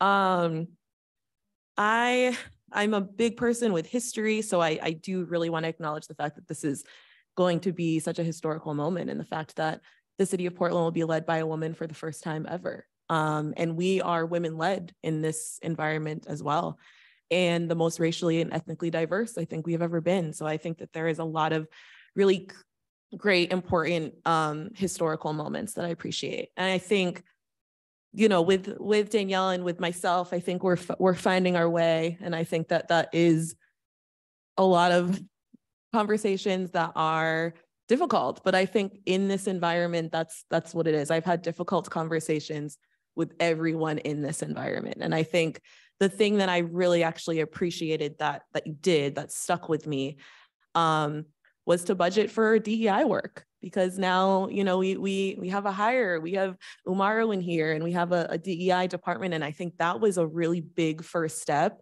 that started with a lot of conversations. And you specifically made a point to budget for that. And I think that for me was a step forward in saying, like, we are going to take DEI seriously. We're going to actually budget for it. And we're going to have a plan to make sure that we are addressing a lot of issues in terms of, you know, what this governmental body represents. So I really appreciated that. And I think that, you know, I'm excited to see where we can go from here. And again, I know that will be, I'm sure, many more conversations, some great, some not so great, but I am very much appreciative of history. And I do think that this is a very historic moment. And I'm of course going to support this. And I think it's also nice that you have your family here as well. You had a lot of great former counselors and former community leaders speaking, as well as this current council. So I just wanted to say I appreciate you. And also, this job is super hard, a lot of fun, but also not. But I think that I appreciate just from a sense of being in a difficult environment and trying to do your best work. And I think that even if we see things differently, I actually am pretty confident that you are doing the work that you think is the best. And moving forward, I think in the best way that you know how. So I'm excited, I think, for us to do more of that together. And yeah, I'm appreciative of it. So that's all I got. Thank you. Thank you, Councillor. Councillor Ali. Thank you, Mayor. I am also going to sit. Okay with me. Old folks do that sometimes. Thank you, Mayor, for the opportunity to speak. Danielle, I think there's nothing much to add in addition to everything that my former colleagues, I think I will call today Throwback Monday, where my former colleague would take a picture and tag it as such.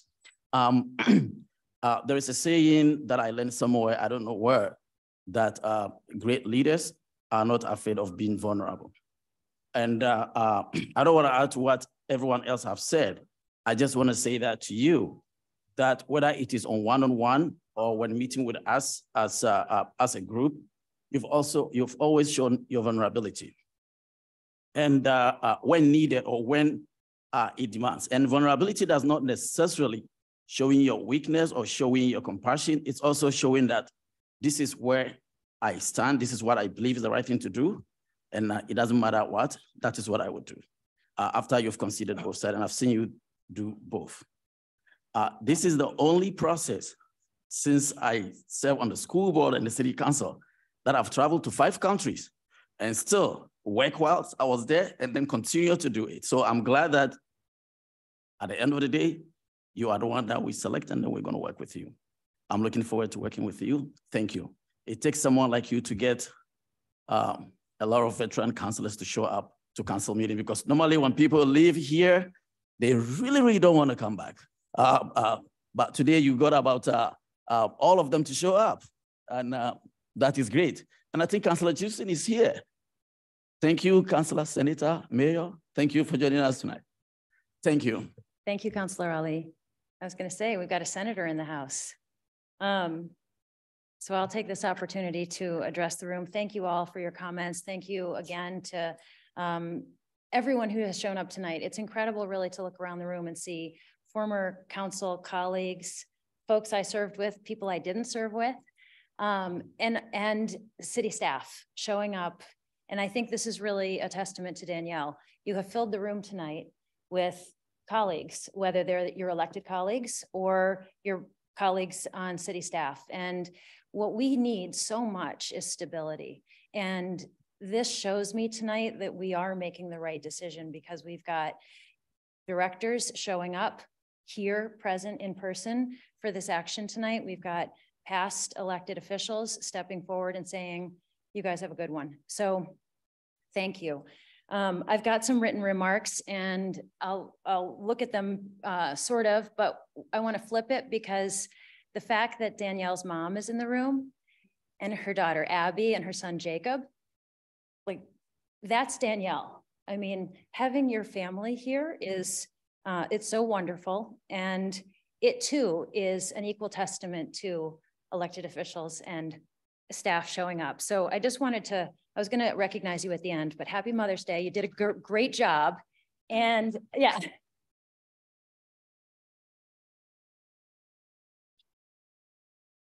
And to have your kids come to council chambers it must be a big deal. So thanks for being here, you guys. So here are some things I wrote as I thought about this action tonight. As we contemplate the appointment of a new city manager, I look back over the last 3.5 years and I marvel at the challenges and the changes and the new and the ever-changing normal that gets referenced as if we're able to quantify normal. It seems like that's constantly changing. We happen to have a leader who is willing to change and willing to be challenged. As mayor, I have worked to navigate the challenges and the changes and the normal and the not so normal. And I've seen significant council turnover each year that I've been here, and I've seen staff turnover too. And through the changes and through the challenges, I've been buoyed and helped and encouraged consistently by either Corporation Counsel or interim city manager Danielle West. As I contemplated today's action and the road that we have taken to get here, it's been long. It has been really long. It's not been easy. I gave a lot of thought to what I would say about Danielle as I tee up my comments and my intent to vote yes. And what's most important about this candidate, this person who's teed up to be Portland's next city manager, is it that Danielle has been with the city for 15 years? Is it that she has experience as Corporation Counsel? Is it that she went to UMaine Law School and has been living and working in Portland and raising kids who go to Portland Public Schools for a couple of decades? Is it that she's smart or capable? Is it that she's a woman? But the thing I want to highlight and feature as the most important reason that I will vote yes tonight and that I enthusiastically support this appointment is that Danielle is thoughtful and creative, and she truly is a persistent problem solver. At every turn, I've been genuinely impressed by her willingness and even eagerness to understand the issue and consider options. She doesn't rush to no, and for all of us who know her, she does not rush to yes. She explores and dives in, and she helps. If anyone questions a public servant's willingness to help, you haven't gotten to know Danielle. Maybe it's her lawyer training that requires all of the rock turning over that she does, but she really does it. She turns over the rocks. And she does that for herself, and she does it for the city, and she does it for all of us around the dais when we want to figure something out. She'll work with you on ideas that are yours, not hers.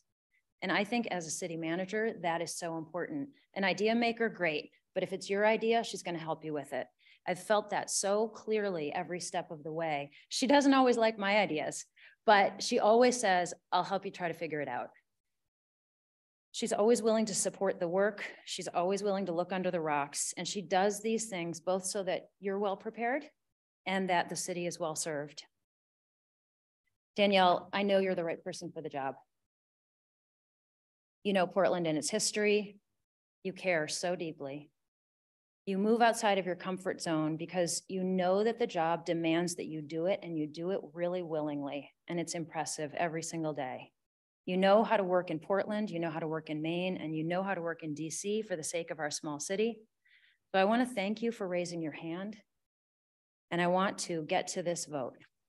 So if there is nothing further, I will ask my colleagues to join me in approving Order 204. I think we're ready to go ahead and vote. Counselor Fournier? Yes. Counselor Rodriguez? Yes. Counselor Dion? Yes. Counselor Ali? Yes. Counselor Zarro? Yes. Counselor Chabarro? Yes. Counselor Pelletier? Yes. Counselor Phillips? Yes. Mayor Snyder? Yes. Order 204 is unanimously approved. Congratulations and thank you so much.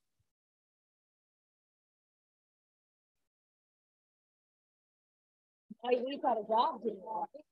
Down there. You want to speak before or after you get home?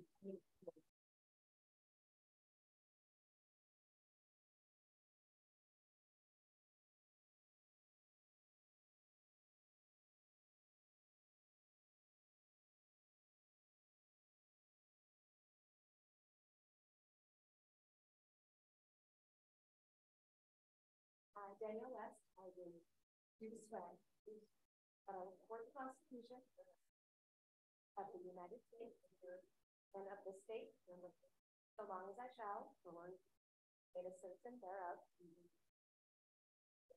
discharge the best of my ability, it is incumbent on me to do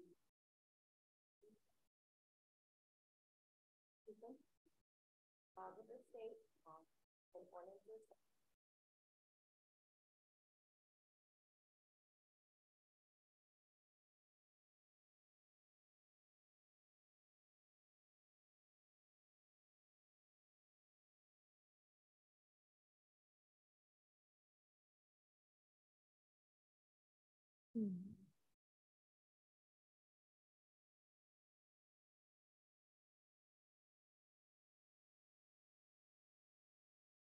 I don't know how to follow all of that up. I want I want to first say thank you so much. I mean, to see all of my colleagues that I've worked with out there in the crowd, it's pretty amazing. I'm gonna try to compose myself. That vulnerability piece, sometimes wear it right on my sleeve. The gravity of this moment is not lost on me. To be the first female in this role, to be the first at anything is pretty amazing. I was actually the first female city attorney, and I recognize that. That's very, very significant. And I think the biggest thing for me is I don't want to be the last. So I see my daughter sitting right there. I want her to be next at whatever she wants to do and be first at. So I'm very focused on that. And I just really want to do a good job. And I'm very humbled and honored by your appointment and by your trust in me, and by your support. I couldn't have gotten here right now without all of you around this dais and everyone in this room. I've worked with a lot of people in here, and I'm very thankful for that. And I know that I can do this because of all of you. And that's what's so great about Portland. The mayor mentioned it. I've lived here longer than I've lived anywhere. This is my home. My kids, Jacob and Abby, they go to school at Portland Public Schools. We've lived here a long time, and I want to do great things for the city. I want to see it succeed. I know we have great problems and great challenges that we have to face, but I know that we can do it if we, put those problem-solving caps on and try to figure it out piece by piece. It's probably not going to happen at the pace everybody wants, but I do turn over a lot of rocks, and sometimes it takes me maybe a little bit longer to get there, but I really, really, really want to do it, and I'm very focused on that. I want to thank the mayor and council for the process that you've put me through and put all of the candidates through. I think it's been very, very extensive, and it was difficult. It was great, but I think it's really produced a great result. And I also really want to thank your support over the last 18 months. So it's been tough. It's been tough with the issues we've been facing, but also just being an interim is really difficult. I was, at the beginning, sort of trying to still do some of my work in the legal office and make sure it's all running, but I've been lucky enough to have a great support system. And that's the second group I want to thank. And that is the department directors and the city staff. Amazing. They do amazing things every day. I couldn't do this without them. I think we have a lot of challenge, or, you talked about Councilor Phillips not agreeing on everything. I would say everybody at the city department directors and city staff, we don't always agree on everything either, but we're very focused on trying to find what's the best solution for the city of Portland and to continue to deliver those top-notch services that the residents and the visitors and the businesses in the city have come to know. That's what we're all focused on. And I just thank you guys so much for all of your support over the last 18 months and look forward to continuing to work with everybody as we move ahead. Lastly, I want to thank my friends and family and my municipal colleagues that are in the room, former colleagues as well. I wouldn't be here without all of you, and I recognize that. I know some of you know that I do have a tendency to talk quite a bit, and some of you have been able to I guess reap the benefits of that, because I will call you and sort of vent, and I've appreciated everything, all the advice, all the listening, in everything that everyone in this chamber has done for me. And so thank you so very much for being here, and thank you for all of that support.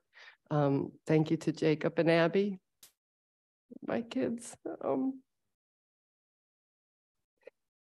I know there's a lot of sacrifices that come with a career like this, and they truly, they're amazing, and they step up, and they're the reason I'm here, you know, I mean, it's tough. But I thank you guys so much. And I thank you for being here tonight because I know this isn't where you want to be. So, lastly, due to Mother's Day, my mom's sitting right there in front of me. Thank you so much for being here. My father is actually on Zoom as well. He couldn't be here, but I look back and I think, you know, I was like, how did I get here? And I think I think back to public service. My mother was a teacher. My father was the supervisor of my small town. My grandfather was on the volunteer fire department and also was the mayor.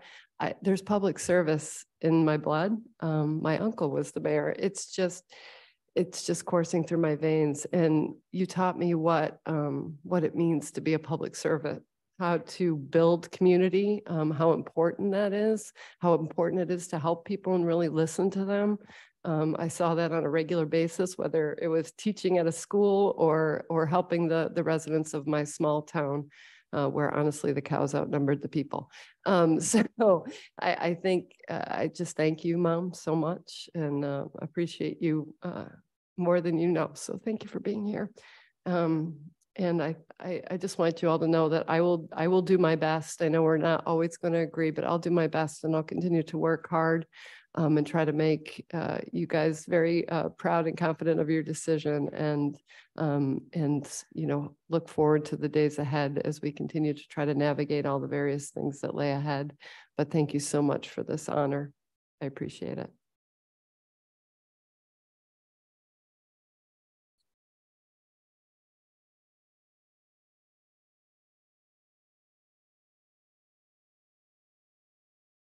Thank you for speaking, Danielle. I suspect you might want to give a hug or two. And so I'm going to suggest we take a 10-minute break and reconvene so you can say hello and thank you to some folks that are out there. And we'll come back at it, let's say at about 6:55.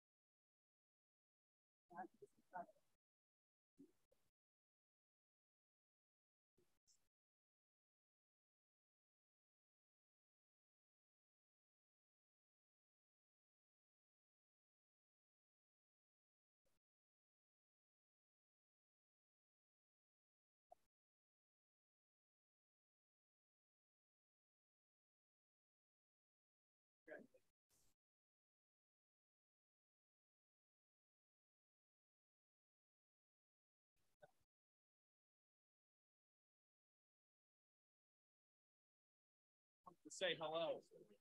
You're the mom, Spencer. Nice to meet you. Your mom's the best.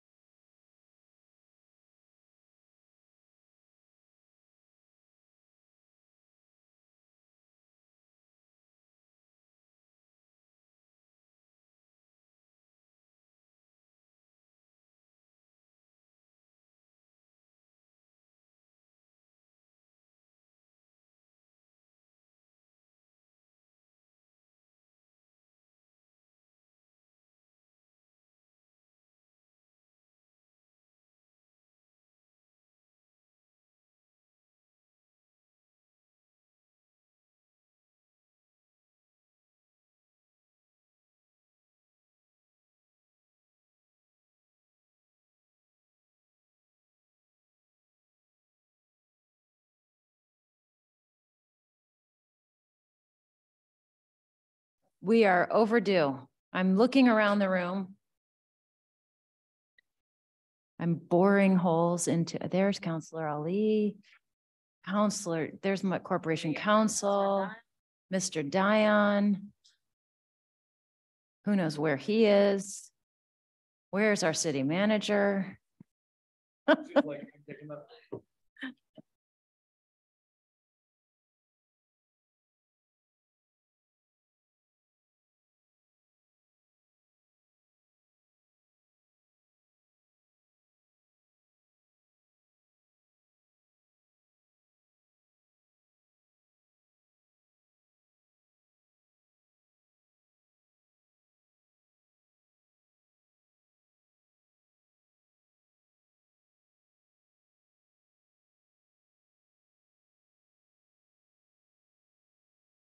Hello. All right. Thank you so much, Counselor Ali. Counselor Dion, good to see you. City Manager, wonderful to see you. Thank you.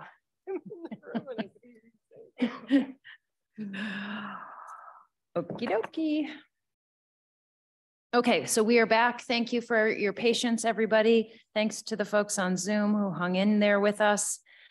We are at the consent items portion of our agenda, so we're going to dive right into it. Will the clerk please read Order 205? Order 205, 2223, declaring June 17th, 2023, the Pride Portland Parade and Festival, sponsored by Daniel West, official city manager. Any comment on Order 205? Okay, self-explanatory. Any public comment on Order 205, declaring the Pride Parade, June 17th? I don't see any, so I'll close public comment. Come back to the council for a motion, please. So move. Second. Counselor Ali with a second from Counselor Rodriguez. Is there any council discussion? Seeing none, we will vote to approve Order 205. Counselor Fournier? Yes. Counselor Rodriguez? Yes. Counselor Dion? Yes. Counselor Ali? Yay. Counselor Zorro? Yes. Counselor Trevorrow? Yes. Counselor Pelletier? Yes. Counselor Phillips? Yes. Mayor Snyder? Yes, that passes unanimously. We're on to licenses. Will the clerk please read Order 206? Order 206, 2223, granting municipal officers approval of the Thirsty Pig. Application is for a Class 1 food service establishment with outdoor dining on private property and combined entertainment located at 37 Exchange Street, sponsored by Daniel West, City Manager. Thank you. And Counselor Trevorrow? Thank you, Mayor. I wanted to move to postpone this item to our June, I think it's our second meeting in June 21st. 21st, yes. Motion to postpone till June 21st. Second. I think it was Counselor Rodriguez with the second. Counselor Trevorrow moves postponement to the 22nd with a second from Counselor Rodriguez. Are there any questions on the motion to postpone? Any discussion? Seeing none, we can go ahead and vote to postpone this item. Counselor Fournier? Yes. Counselor Rodriguez? Yes. Counselor Dion? Yes. Counselor Ali? Counselor Zorro? Yes. Counselor Trevorrow? Yes, sorry, Mayor. I did note that somebody in the audience did raise their hand for public comment. I don't know if you. If we take public comment today, we won't take it next time. So I figure we have more opportunity. If we're gathering more information, we'll have that opportunity next time, if that's okay with you, Counselor. Okay, that's fine. Just a clarification of the process. Thank you. Thank you. I do believe that we wanted to postpone in order to get more information. Great, thank you. Middle of the vote. And Counselor Trevorrow? Yes. Counselor Pelletier? Yes. Counselor Phillips? Yes. Mayor Snyder? Yes. Order 206 is postponed. Well, thank you for your patience on that. We just want to gather some more information. Will the clerk please read Order 207? Order 207, 2223, granting municipal officers approval of the Henry. Application is for Class A Restaurant Lounge located at 375 4th Street, sponsored by Daniel West, City Manager.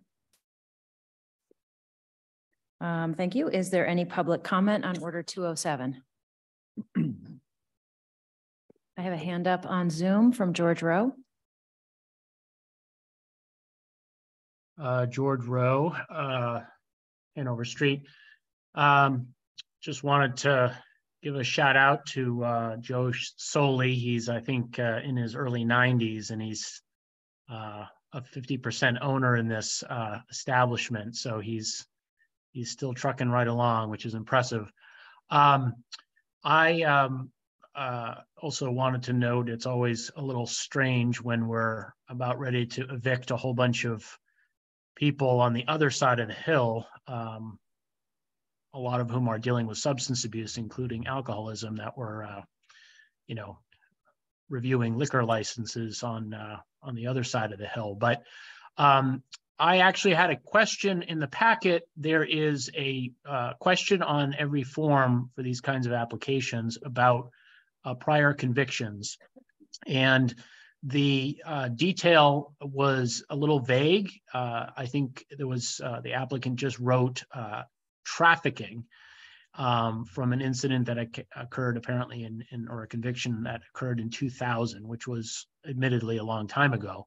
But the question is asked. And so I think that there should be enough detail for the public to understand what the matter involved. Obviously, there's a lot of statutes that forbid trafficking of all kinds of different things, humans and drugs and exotic birds and all kinds of things. So it would be nice to have that just be clarified. And again, it doesn't appear that this previous conviction is anything that the Portland Police Department or anybody else in the city is too concerned with based on current activity of the applicant. So hopefully that will continue to be the case.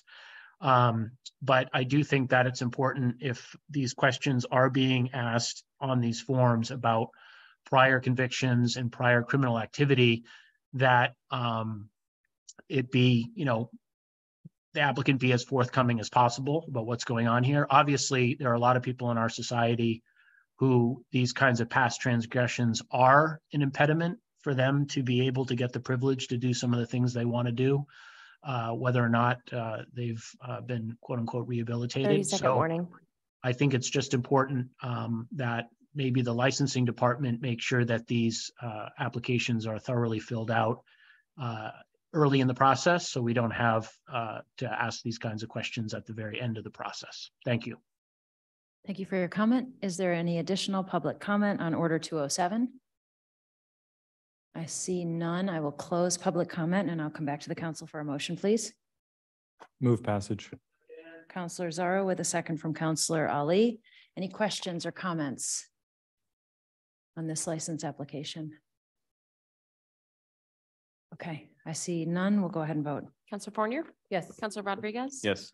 Councilor Dion stepped out. Councilor Ali? Yeah. Councilor Zarro? Yes. Councilor Trevorrow? Yes. Councilor Pelletier? Yes. Councilor Phillips? Yes. Mayor Snyder? Yes. Order 207 passes unanimously. And if the owners of the Henry are here with us in person or on Zoom, I want to say thank you for doing business in the city of Portland. Thank you for being here. Will the clerk please read Order 208? Order 208-2223, granting municipal officers approval of Poppy Portland. Application is for Parklet Outdoor Dining located at 18 Exchange Street, sponsored by Daniel West, City Manager. Thank you. Is there any public comment on Order 208? I see none, and I will close public comment. Come back to the council for a motion. Move passage. Second. Councilor Fournier with a second from Councilor Rodriguez. Questions or comments from the council? Councilor Rodriguez. Thank you, Mayor. Would it be okay if I ask a very brief question to the applicant? It is okay. Thank you. And this is just my way of stealing a couple of minutes in this process. I plan to support this application. I'm very excited. I have a question about, and perhaps Mr. Miranda, you cannot answer it. Are you guys making your own sofrito in hand, or are you getting it somewhere else? Ah, that's too bad. Perhaps some other time I'll find out. But since I have a moment on the mic, I'd like to wish you nothing but success and thank you for doing business in the city of Portland. You want to take over that part? We could just, I'll do this part. I'll do the first part. You do the last part. Councilor Phillips. I know the owner. He's close to my son and my daughter. And I just really want to congratulate Josh, not only Josh, but Ronnie, the cook, and Leanna, who runs the establishment. They've done an amazing job at this restaurant. The inside is just so creatively and fabulously done and put together. My family had a chance to go there thanks to the owner, Josh, for the opening. And it's an amazing restaurant. And I think we're very, very lucky in the city of Portland to have our first Puerto Rican restaurant. And so I once again enthusiastically support this license. Thank you, Josh. Thank you, Counselor. Back to you, Counselor Rodriguez. I'm sorry, I kind of stepped out before it was too quick. I thank you, Councilor Phillips, for reminding me. There was something that I was thinking of saying instead of that silly joke that I said a moment ago. When I moved to Maine back in 2011, when I was starting my first job, which was in a skilled nursing facility, as part of the orientation, as often when you have new staff, you know, we were doing some sort of like meet and greet and getting to know each other. And I remember the HR person had like one of these icebreakers, and she asked, you know, what's your favorite food?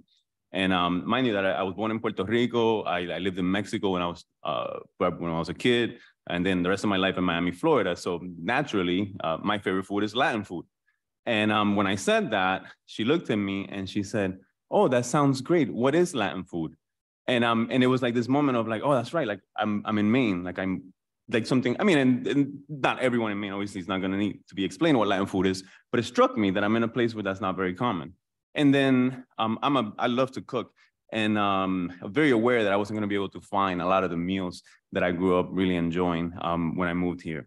But since then, a lot of different Latin food establishments have popped up, some that are incredibly great, you know, very authentic meals. And I've been able to go to Papi already, and I've enjoyed their food as well. So to me, it is indicative of the progress and the changes that we've seen in a very short period of time.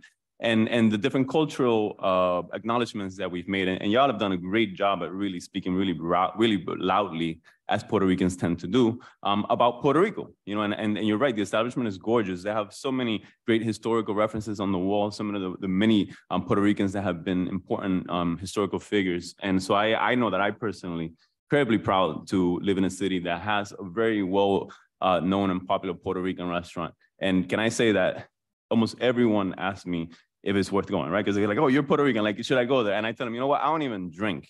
Just go there and hang out. You're gonna love it. So I just want to, again, thank you all for doing business in the city of Portland.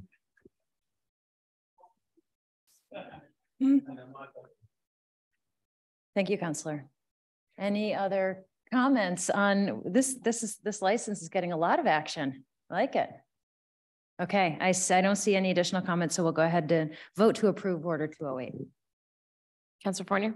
Yes. Counselor Rodriguez? Yes. Counselor Dion? Yes. Counselor Ali? Yay. Counselor Zarro? Yes. Counselor Trevorrow? Yes. Counselor Pelletier? Yes. Counselor Phillips? Yes. Mayor Snyder? Yes, that order passes unanimously. Thank you so much for being here and for doing business in the city of Portland. Okay, we are on to budget items. So we've got a number of first reads tonight. This is the municipal budget.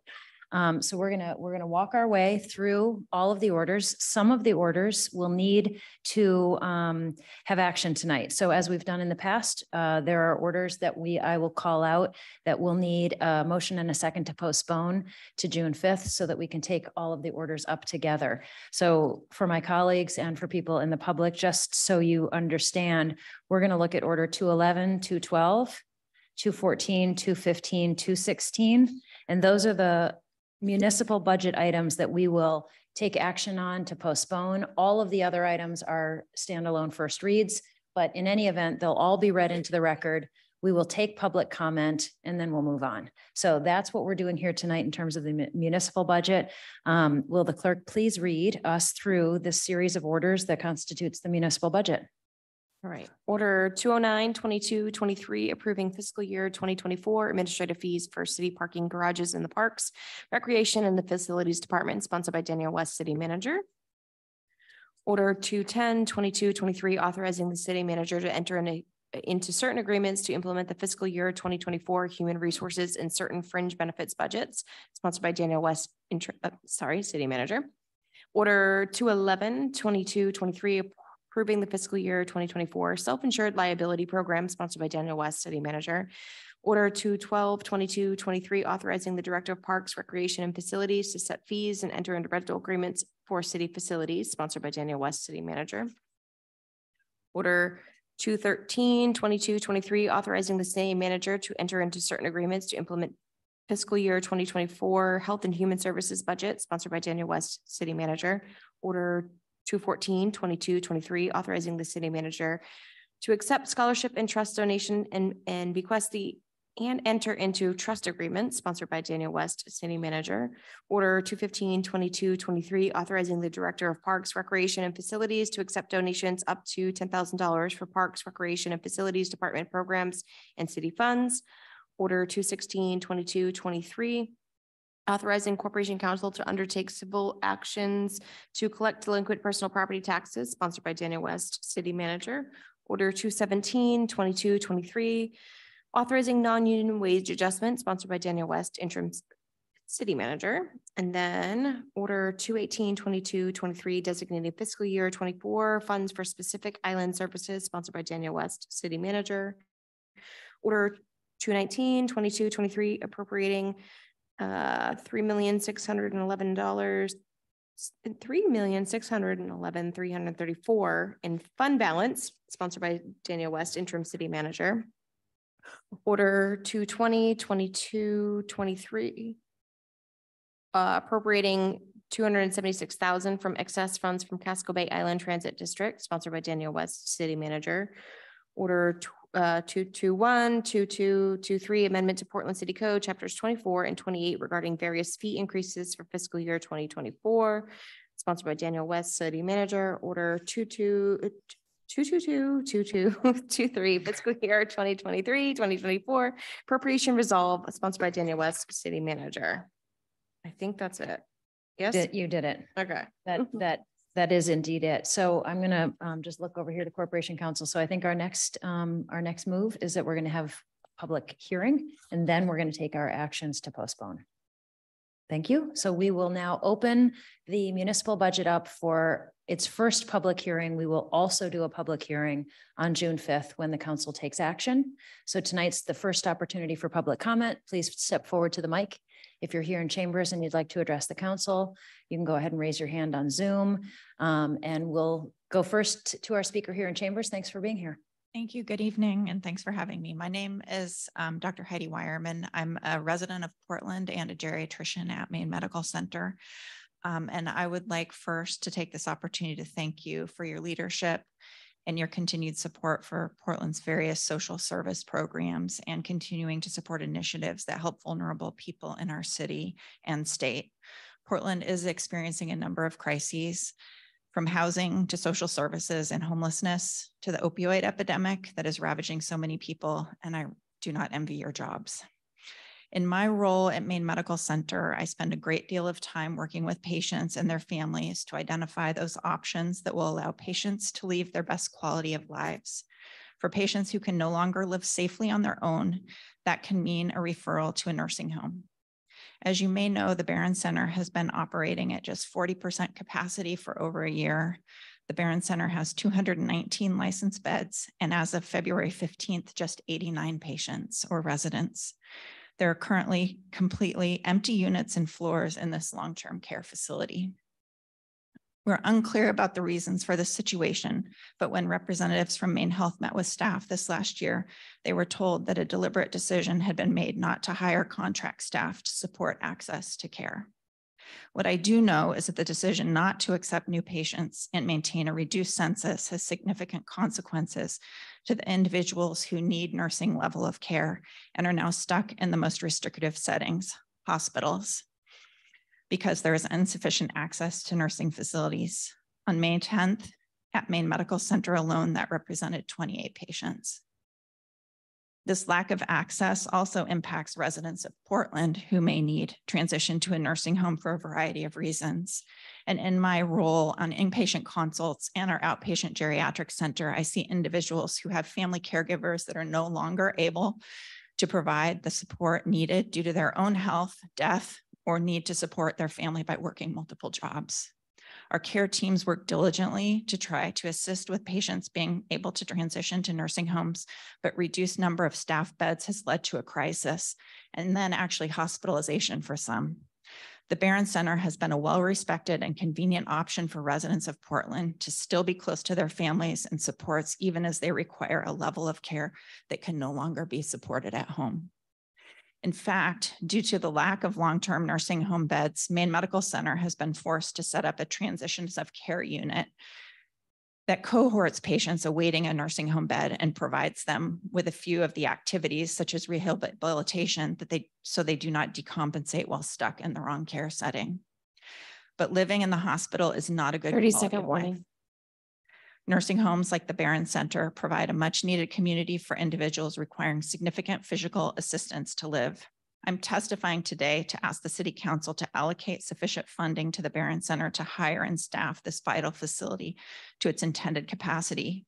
Maine Medical Center, as Maine's only level 1 trauma center, cares for the most acute and complex patients across the region, and we are near or at capacity nearly every day. Having patients who cannot transition to the appropriate level of care creates significant stress on the system. We are currently facing a crisis caused by the effect of lack of long-term care beds in greater Portland area and the state. In fact, there have been times when we've been forced to cancel non-emergent surgeries, board patients, open disaster hallways, and already increasing workloads on social workers and care managers. Thank you for your comment. I'll just ask you to wrap it up. On my way, thank you. As the state with the highest median age in the country, we need to work together, communicate, and collaborate to ensure that we prioritize vulnerable individuals. Maine Medical Center provides critically important medical care to all in need, regardless of ability to pay, but we are challenged in our ability to maintain access to needed inpatient services, as we cannot discharge those who no longer need that level of care. I hope you will support a budget and policy that ensures the Barron Center rebuilds the vital role that it once played in the greater Portland healthcare ecosystem. Thank you for your time. Thank you for your comment. And we'll head over to Zoom. We have a hand up. Just a reminder that we're asking folks both on the school budget and then on the city budget, if you speak today, not to speak on June 5th. So if you want to speak today, that's great. And we appreciate you being here. Just give us your name and your organization or neighborhood or address, and we'll give you 3 minutes on the clock. The clerk will give you a 30-second warning. So we'll go to Philip, who's on Zoom. Good evening. My name is Philip Matthew. I'm a resident of 20 Crosby Street, and I have the honor of serving on the Portland Rent Board representing District 5. I should just be clear that I'm speaking on my own behalf, not on behalf of the whole board. I want to speak in support of one particular part of the budget, specifically the additional of staff to the Housing Safety Office. As Director Hanscom stated in her presentation to the Finance Committee last week, staffing limitations have limited the ability of HSO to act proactively in response to rental registrations that appear to be incomplete or perhaps even out of compliance with the ordinance. That kind of proactive monitoring enforcement is critical to ensuring that the ordinance is implemented fairly and with its intended effect, and that requires more staffing. There's one other aspect of the ordinance that I want to bring to your attention.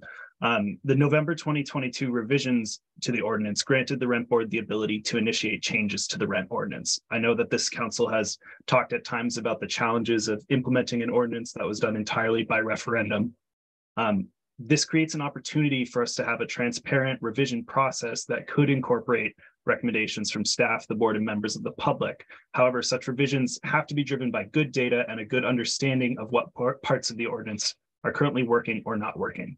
So my assertion is that if the council is interested in changing or improving the rent ordinance in the future, this is a great first step, making sure that we meet the immediate staffing needs of HSO and laying that foundation on which we can build effective revisions to the ordinance down the line. Thank you for your time. Thank you for your comment. Any additional public comment on the city budget? I clearly need to get the split lenses. They're on, they're off. I see no other public comments, and so I will close public comment. Thank you very much to the two speakers. And again, if you would like to speak to the city budget, we will be taking action and holding a public hearing on June 5th.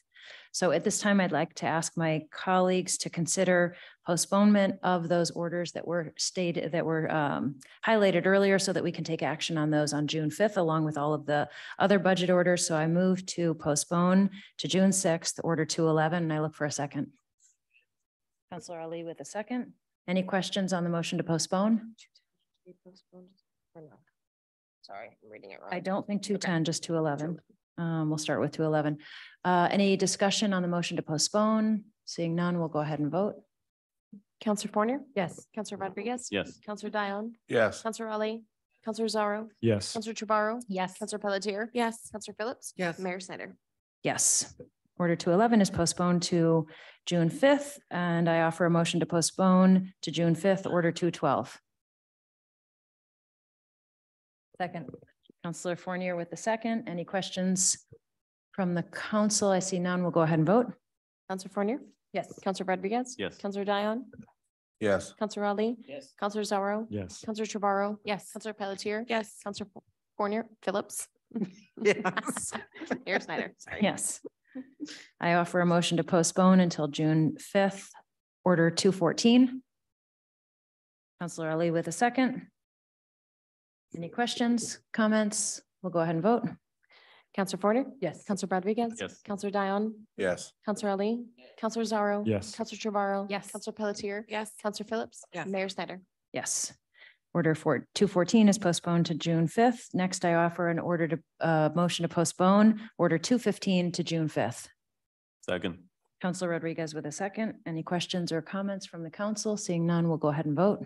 Counselor Fournier? Yes. Counselor Rodriguez? Yes. Counselor Dion? Yes. Counselor Ali? Counselor Zarro? Yes. Counselor Trevorrow? Yes. Counselor Pelletier? Yes. Counselor Phillips? Yes. Mayor Snyder? Yes. Order 215 is postponed to June 5th, and I offer finally a motion to postpone order 216 to June 5th. Second. Counselor Rodriguez with the second. Discussion, seeing none, we'll vote. Counselor Fournier? Yes. Counselor Rodriguez? Yes. Counselor Dion? Yes. Counselor Ali?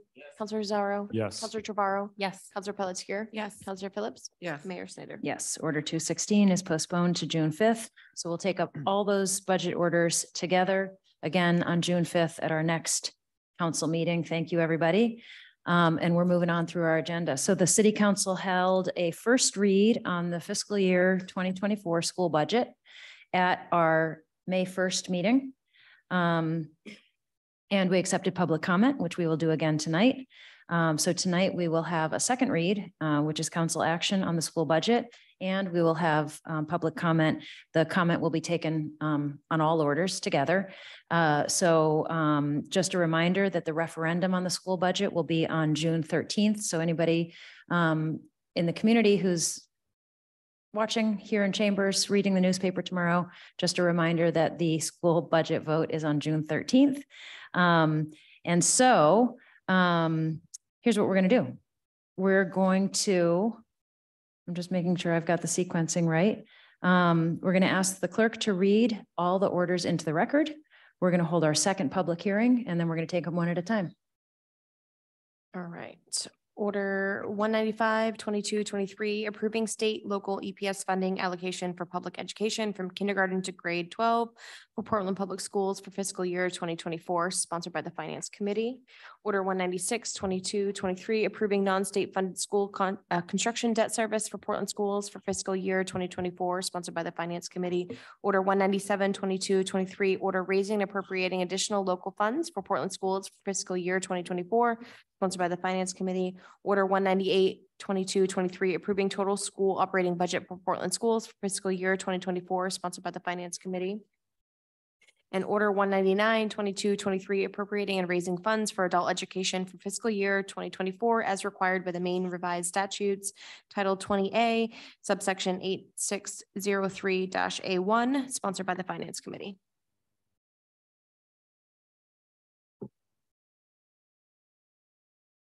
You got them all? I think Thank so. you. Did you get 201? Oh, it says 195 through 99. 195, 196, 97, 98, 99, 200, 201. Oh, sorry, I was reading this. It just says Oh, I'm read sorry. through 199. Got it. Okay, and then order 200, 22, 23, raised and appropriate local funds for food service in Portland Public Schools for fiscal year 2024, sponsored by the Finance Committee. Order 201, 22, 23, order authorizing the disposition of any additional state subsidy received for Portland schools in fiscal year 2024, sponsored by the Finance Committee. Thank you, Stephen. Great. I was reading, not listening. You shouldn't do that, I guess. Thank you to the city clerk for reading those into the record, and we'll open this up for public comment at this time. So anybody who would like to address the council tonight in chambers, go ahead and step forward to the mic. If you're on Zoom and you'd like to speak to the proposed school budget, go ahead and raise your hand, but we have a speaker here in chambers, so go right ahead. Thank you. My name is Ryan McMahon, East Deering. I wanted to speak today in support of Councilor Dion's amendment. It's Order 201 that would direct additional state funds to be used for taxpayer relief. Counselor, I'm sorry. So sorry to interrupt you, but I believe that has been pulled from the packet. Counselor Dion, can you confirm that for me, please?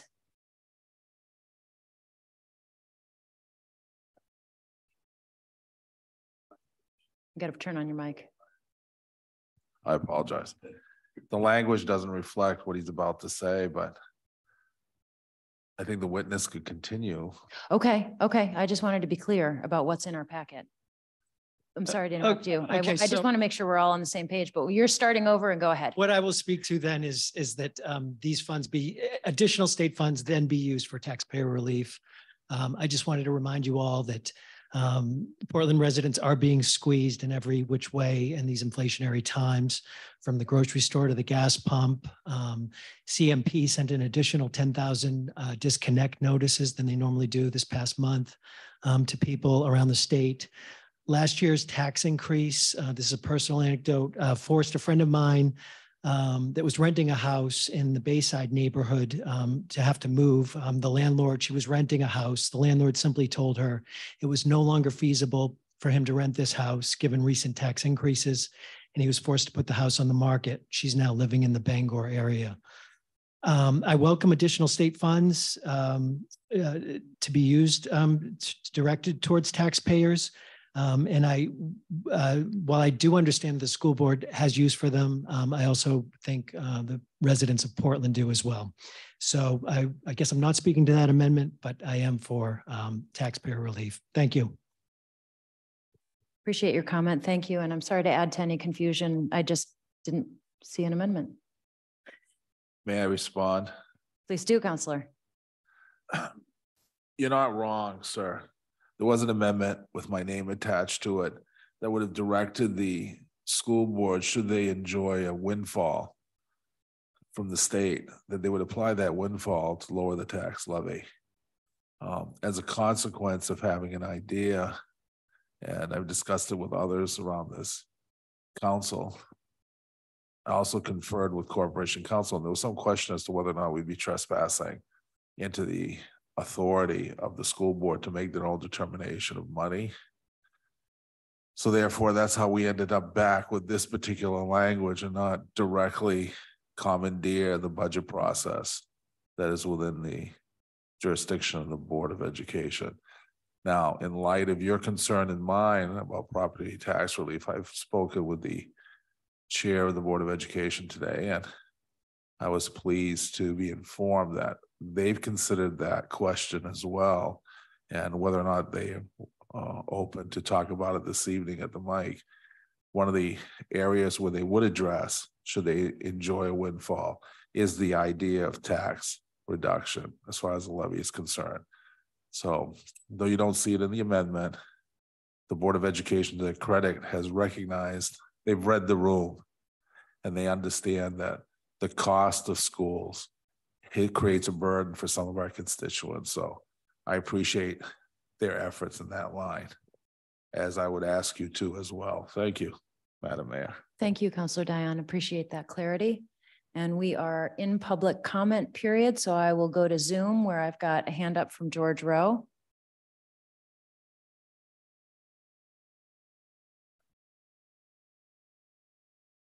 George Rowe, West Bayside.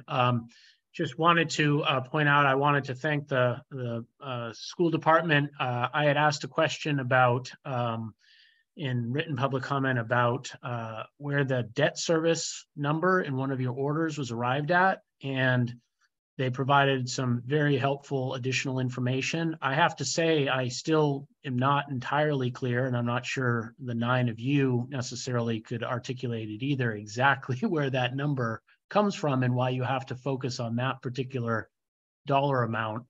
out of, literally millions of debt service that have to be applied here. But I also just, the school budget was one of the charter referendum issues last year, and that did not pass. But I have to say, the tremendous amount of energy that has been spent this year, the interplay between the school board and the various finance committees of the school board and the city, and ultimately this exercise tonight, I don't see a lot of value added. I think hopefully the 9 of you are somewhat more educated about the ins and outs of the school budget, but in the deliberations in the finance committee, I didn't see a lot of pointed questions about details.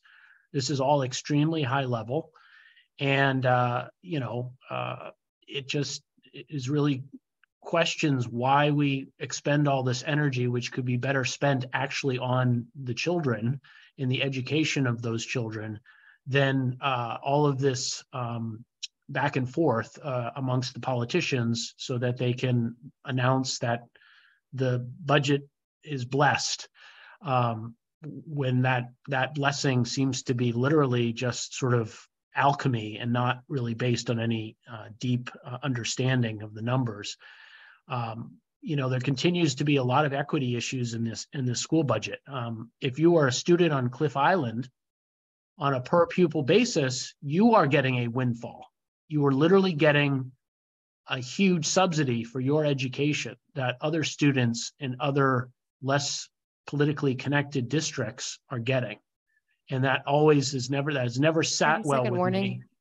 Mostly because you have to be a very well-off person now to afford to even live on Cliff Island. Never mind the ferry fees, but just to own property there and to be able to make your living there, and have your family there. And then the Foundation for Portland Public Schools, which seems to be a little bit of a make-work exercise. It was certainly a make-work exercise when it was created. It was a great launching pad for our current mayor. But it's those kinds of things that continue to bother me about this budget. But it is better than it might have been under different leadership. Thank you. Thank you for your comment. And we've got somebody here in chambers to go ahead and address the council. Thanks for coming. Thank you, Mayor Snyder, councilors. Good evening. My name is Tim Atkinson, and I live on Hartley Street here in Portland.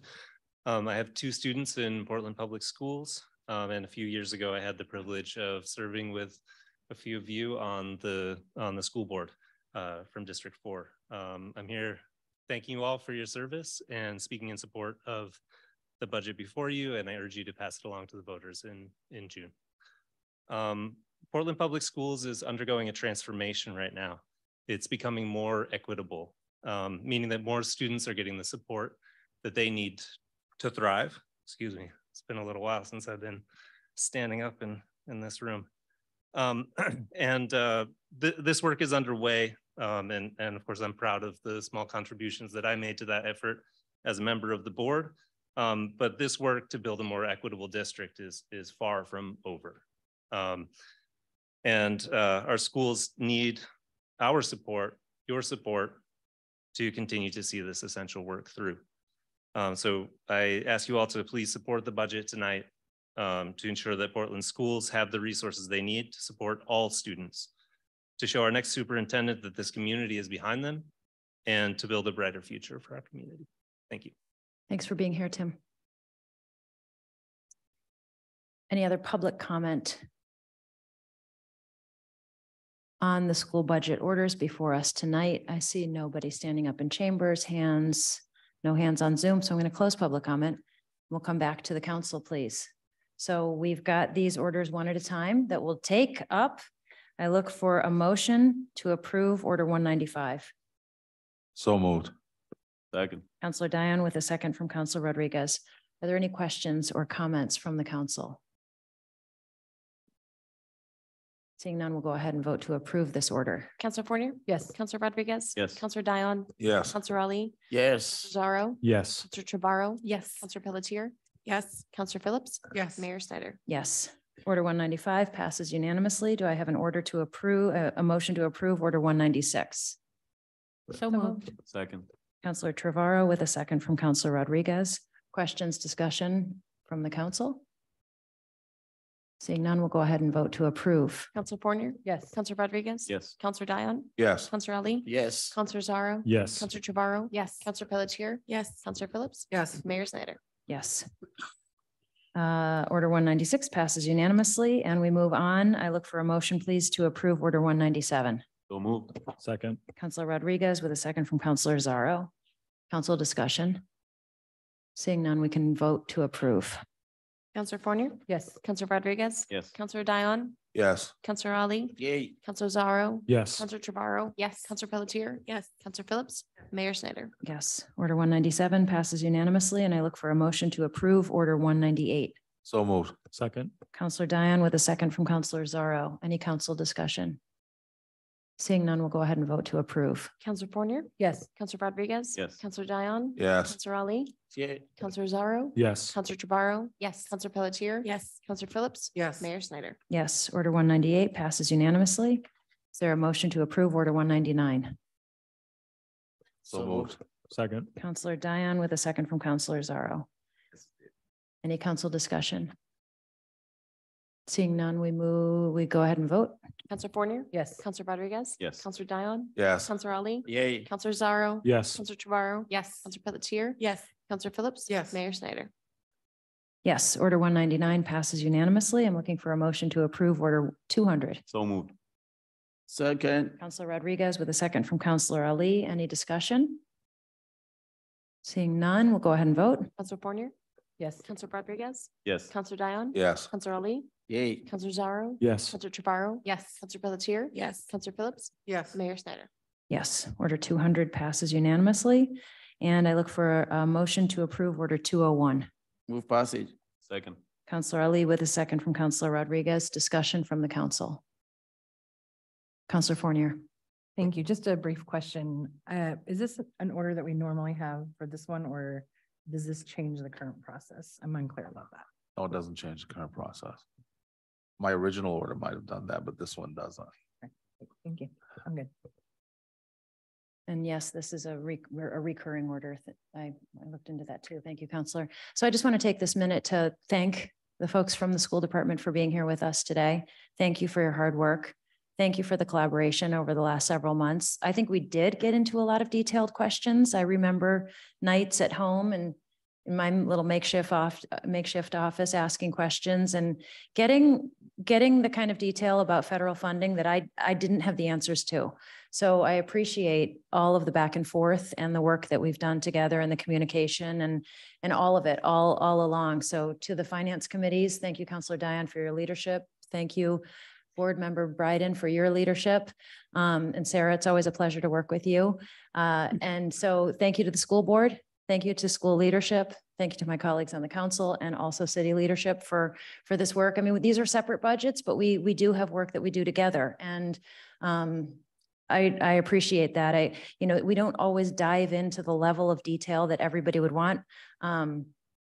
But it's a very open process, and I know people can get to you in their own way. We've had a lot of emails in our inboxes in support of the work that you're doing. We've had concerns too about the amount of expenses associated with public school and what that means to homeowners and taxpayers. And our job is to hopefully deliver a school budget that supports kids and adults and gets it right for our taxpayers. And we will have that hard task ahead of us on June 5th.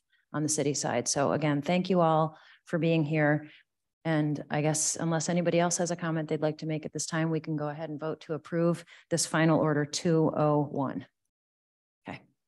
Counselor Fournier. Yes. Counselor Rodriguez. Yes. Counselor Dion. Yes. Counselor Ali. Yeah. Counselor Zaro. Yes. Counselor Trevorrow. Yes. Counselor Pelletier. Yes. Counselor Phillips. Yes. Mayor Snyder. Yes. Order 201 passes unanimously. Thank you all again for being here. Have a good night. It's only 7:41. Feels early. Mayor, I have a question. Counselor Ali. Is there going to be an early voting? Since the public is going to vote on this, maybe some people might be traveling and they want to know if they can vote early. Yeah, so now that the school budget is officially approved, tomorrow we'll start in-person absentee voting at the State of Maine room at 8:30 in the morning. So it's already set up and ready to go. And those that have requested an absentee ballot will go out in the mail tomorrow. All right, thank you. All right, everybody, go and Great. vote tomorrow. Yeah. Thank you so much.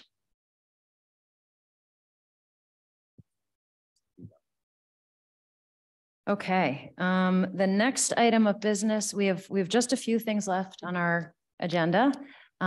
So we have a communication. Will the clerk please read communication 33? Communication 33, 22, 23 regarding encampment removal and remediation. Communications by Daniel West, City Manager. Thank you. This is just an update. As you all know, we were in front of the Health and Human Services Committee on May 9th, and this is just a follow-up to that to keep you all updated as well as the public on how we are going to proceed forward based on the guidance we received that evening. And we'll be doing the Bayside Trail remediation based on the outline in here. And also just wanted to keep you guys in the loop on the continued work that we're doing to find short and long-term solutions. We are going to be working with HUD to provide technical assistance specifically for staff and working to develop the task force. And we'll be sure to keep everybody here as well as the committee posted on those next steps and the continued work of staff on this issue. Thank you for this communication. Are there any questions? It doesn't require any council action tonight, but certainly open to questions or discussion. Councilor Fournier. Thank you so much. I just wanted to say thank you to the city manager and staff for being very responsive, and really to my colleagues on the council to coming to the Health and Human Services emergency meeting on the 2nd, and then again the following Tuesday on the 9th. If you look at the timeline here, we know that tomorrow is the beginning of the removal. And as we said in committee, and I think all of us have expressed, this doesn't feel good. This is not the choice that we wanted to have, but we have to weigh public health and safety with getting people sheltered. And so I think what this also does for us, and as we've said to our county partners, to our neighboring municipalities, and to our state partners, is we need help. And that's in the form of housing, that's in the form of resources, that's in the form of treatment beds. We have so many community providers that are in these encampments on a daily basis, begging for resources and supplies and services to be able to help our community members find permanent shelter, which is really what we're striving for, not just to survive the outside, but really to be able to have a roof over their head, and they deserve the dignity of home. And so I'm really just hopeful that people will see this process and jump in and help however they can. I'm looking forward to the HUD visit, and hopefully they'll have some additional resources.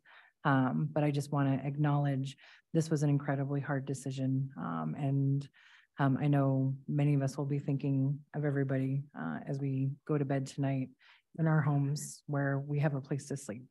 And trying to find continued resources to work on from tomorrow going forward. So I just wanted to make sure we acknowledge that. Thank you. Thank you, Councilor. Any other questions or comments on this communication? Okay, seeing none. We have two more items on our agenda. The first is action. The second is a first read. Will the clerk please read Order 223?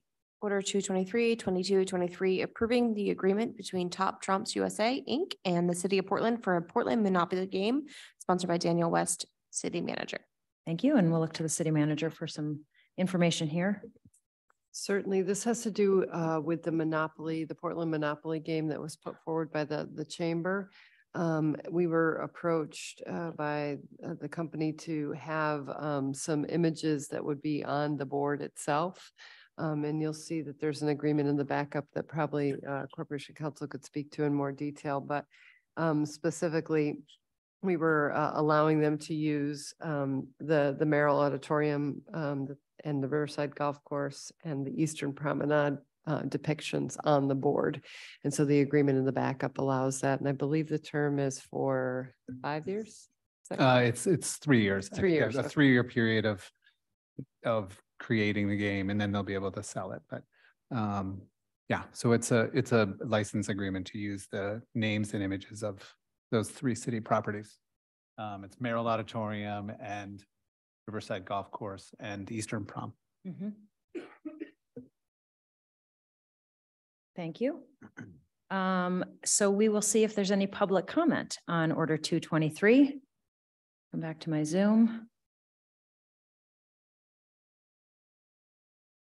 Stephen Shaw for Brackett Street. My first question, well, I guess I support this. It's really a perfunctory sort of thing. But I'm curious as to if the city is going to be paid anything for the licenses to use our likenesses and images. You know, we have sports, high school and college sports players get millions of dollars for name, likeness, and image, or name, image, and likeness, I guess. We should be cashing in on that.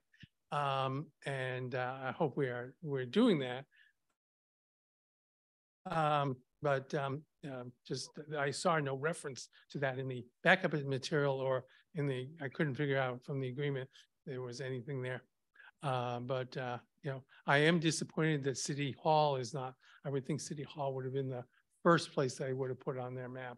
And not Merrill Auditorium per se, but I mean, this is the center of Portland, and the Portland, you know, you're going to emphasize Portland, you know, City Hall is it. So thanks. Thanks, Stephen. Yeah. Seeing no further public comment, I will close public comment on order 223 and come back to the council for a motion. Move passage. Councilor Zarro, do I have a second? Councilor Ali? Second with Councilor Ali.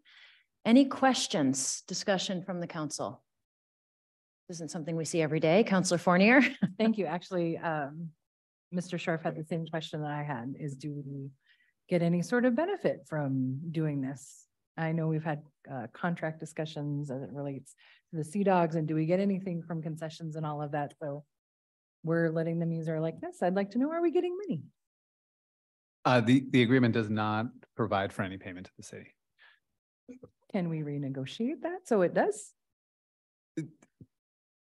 I mean, it's your contract to approve or deny. So their typical practice, this is more of a promotion. I would defer to others in terms of, I know there were some city folks who were at a meeting with the group when they came to town to pitch it with some, you know, a tourism benefit to including the names of the properties on the game.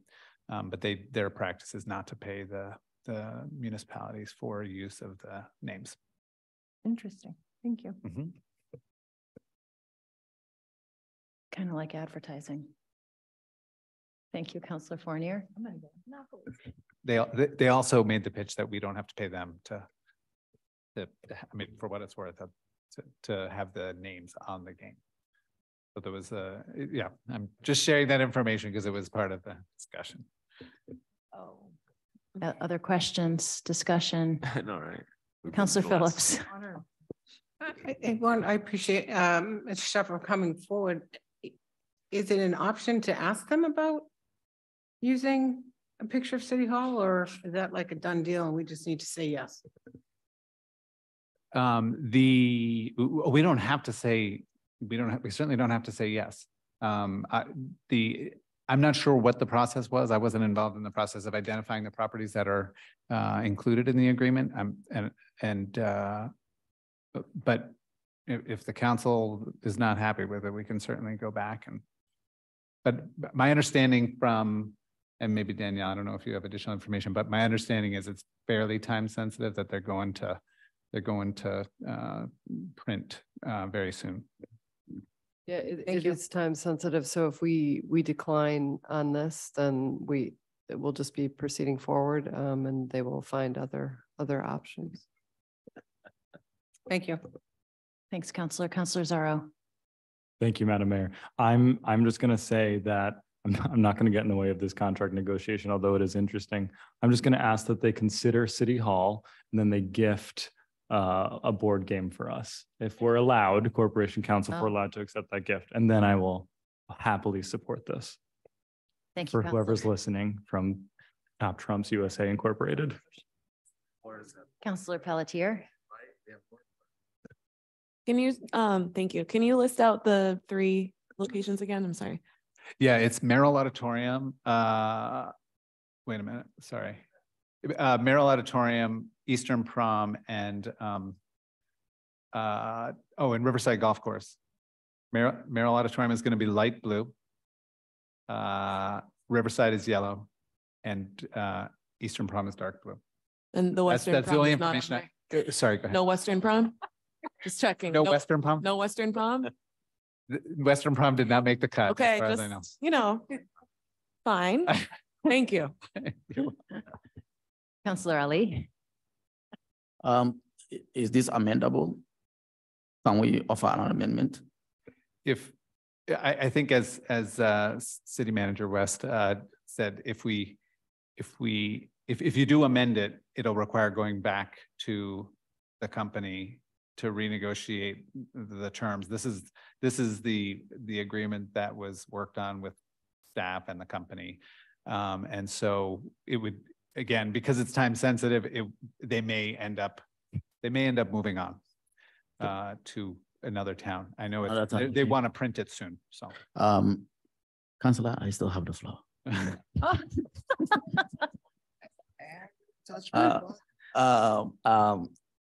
So for future sake, I think I have a question.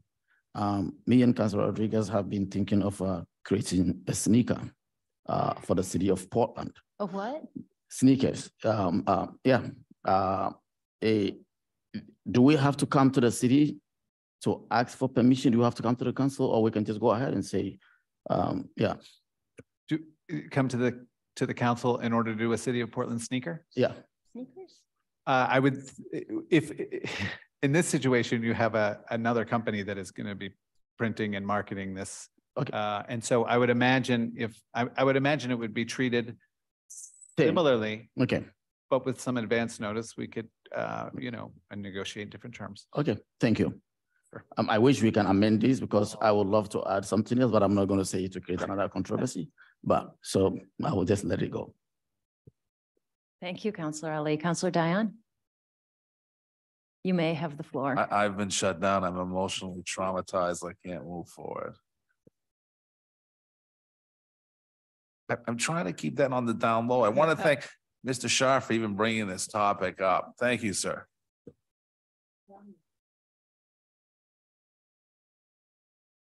Okay, everybody. Thank you for your comments. It is not the standard thing on our agenda. It's exciting to have a Portland, Maine Monopoly game. So I'll vote in support of it tonight, and I'll see where we go on this. Let's go ahead and take a vote on order 223. Councilor Fournier? Yes. Councilor Rodriguez? Yes. Councilor Dion? Yes. Councilor Ali? Yay. Councilor Zarro? Yes. Councilor Trevorrow? Yes. Councilor Pelletier? Yes. Councilor Phillips? Yes. Mayor Snyder? Yes, order 223 passes unanimously. Thank you, everybody. I do like the idea of making sure we get a board, right? We'll put it right here in council chambers. And finally, will the clerk please read order 224? It's a first read. Order 224, 22, 23, authorizing amendment to downtown transit-oriented development and omnibus tax increment financing district to increase funding for Creative Portland. Thank you. That will be on our agenda on June 5th for action. Is there a motion to adjourn? Move passage. Second. Counselor Zarro with a second from Counselor Fournier. We'll go ahead and vote on the motion to adjourn. Councilor Fournier? Yes. Councilor Rodriguez? Yes. Councilor Dion? Yeah. Yes. Councilor Ali? Yes. Councilor Zarro? Yes. Councilor Trevorrow? Yes. Councilor Pelletier? Yes. Councilor Phillips? Yes. Mayor Snyder? Yes, we are adjourned. Thank you, everybody.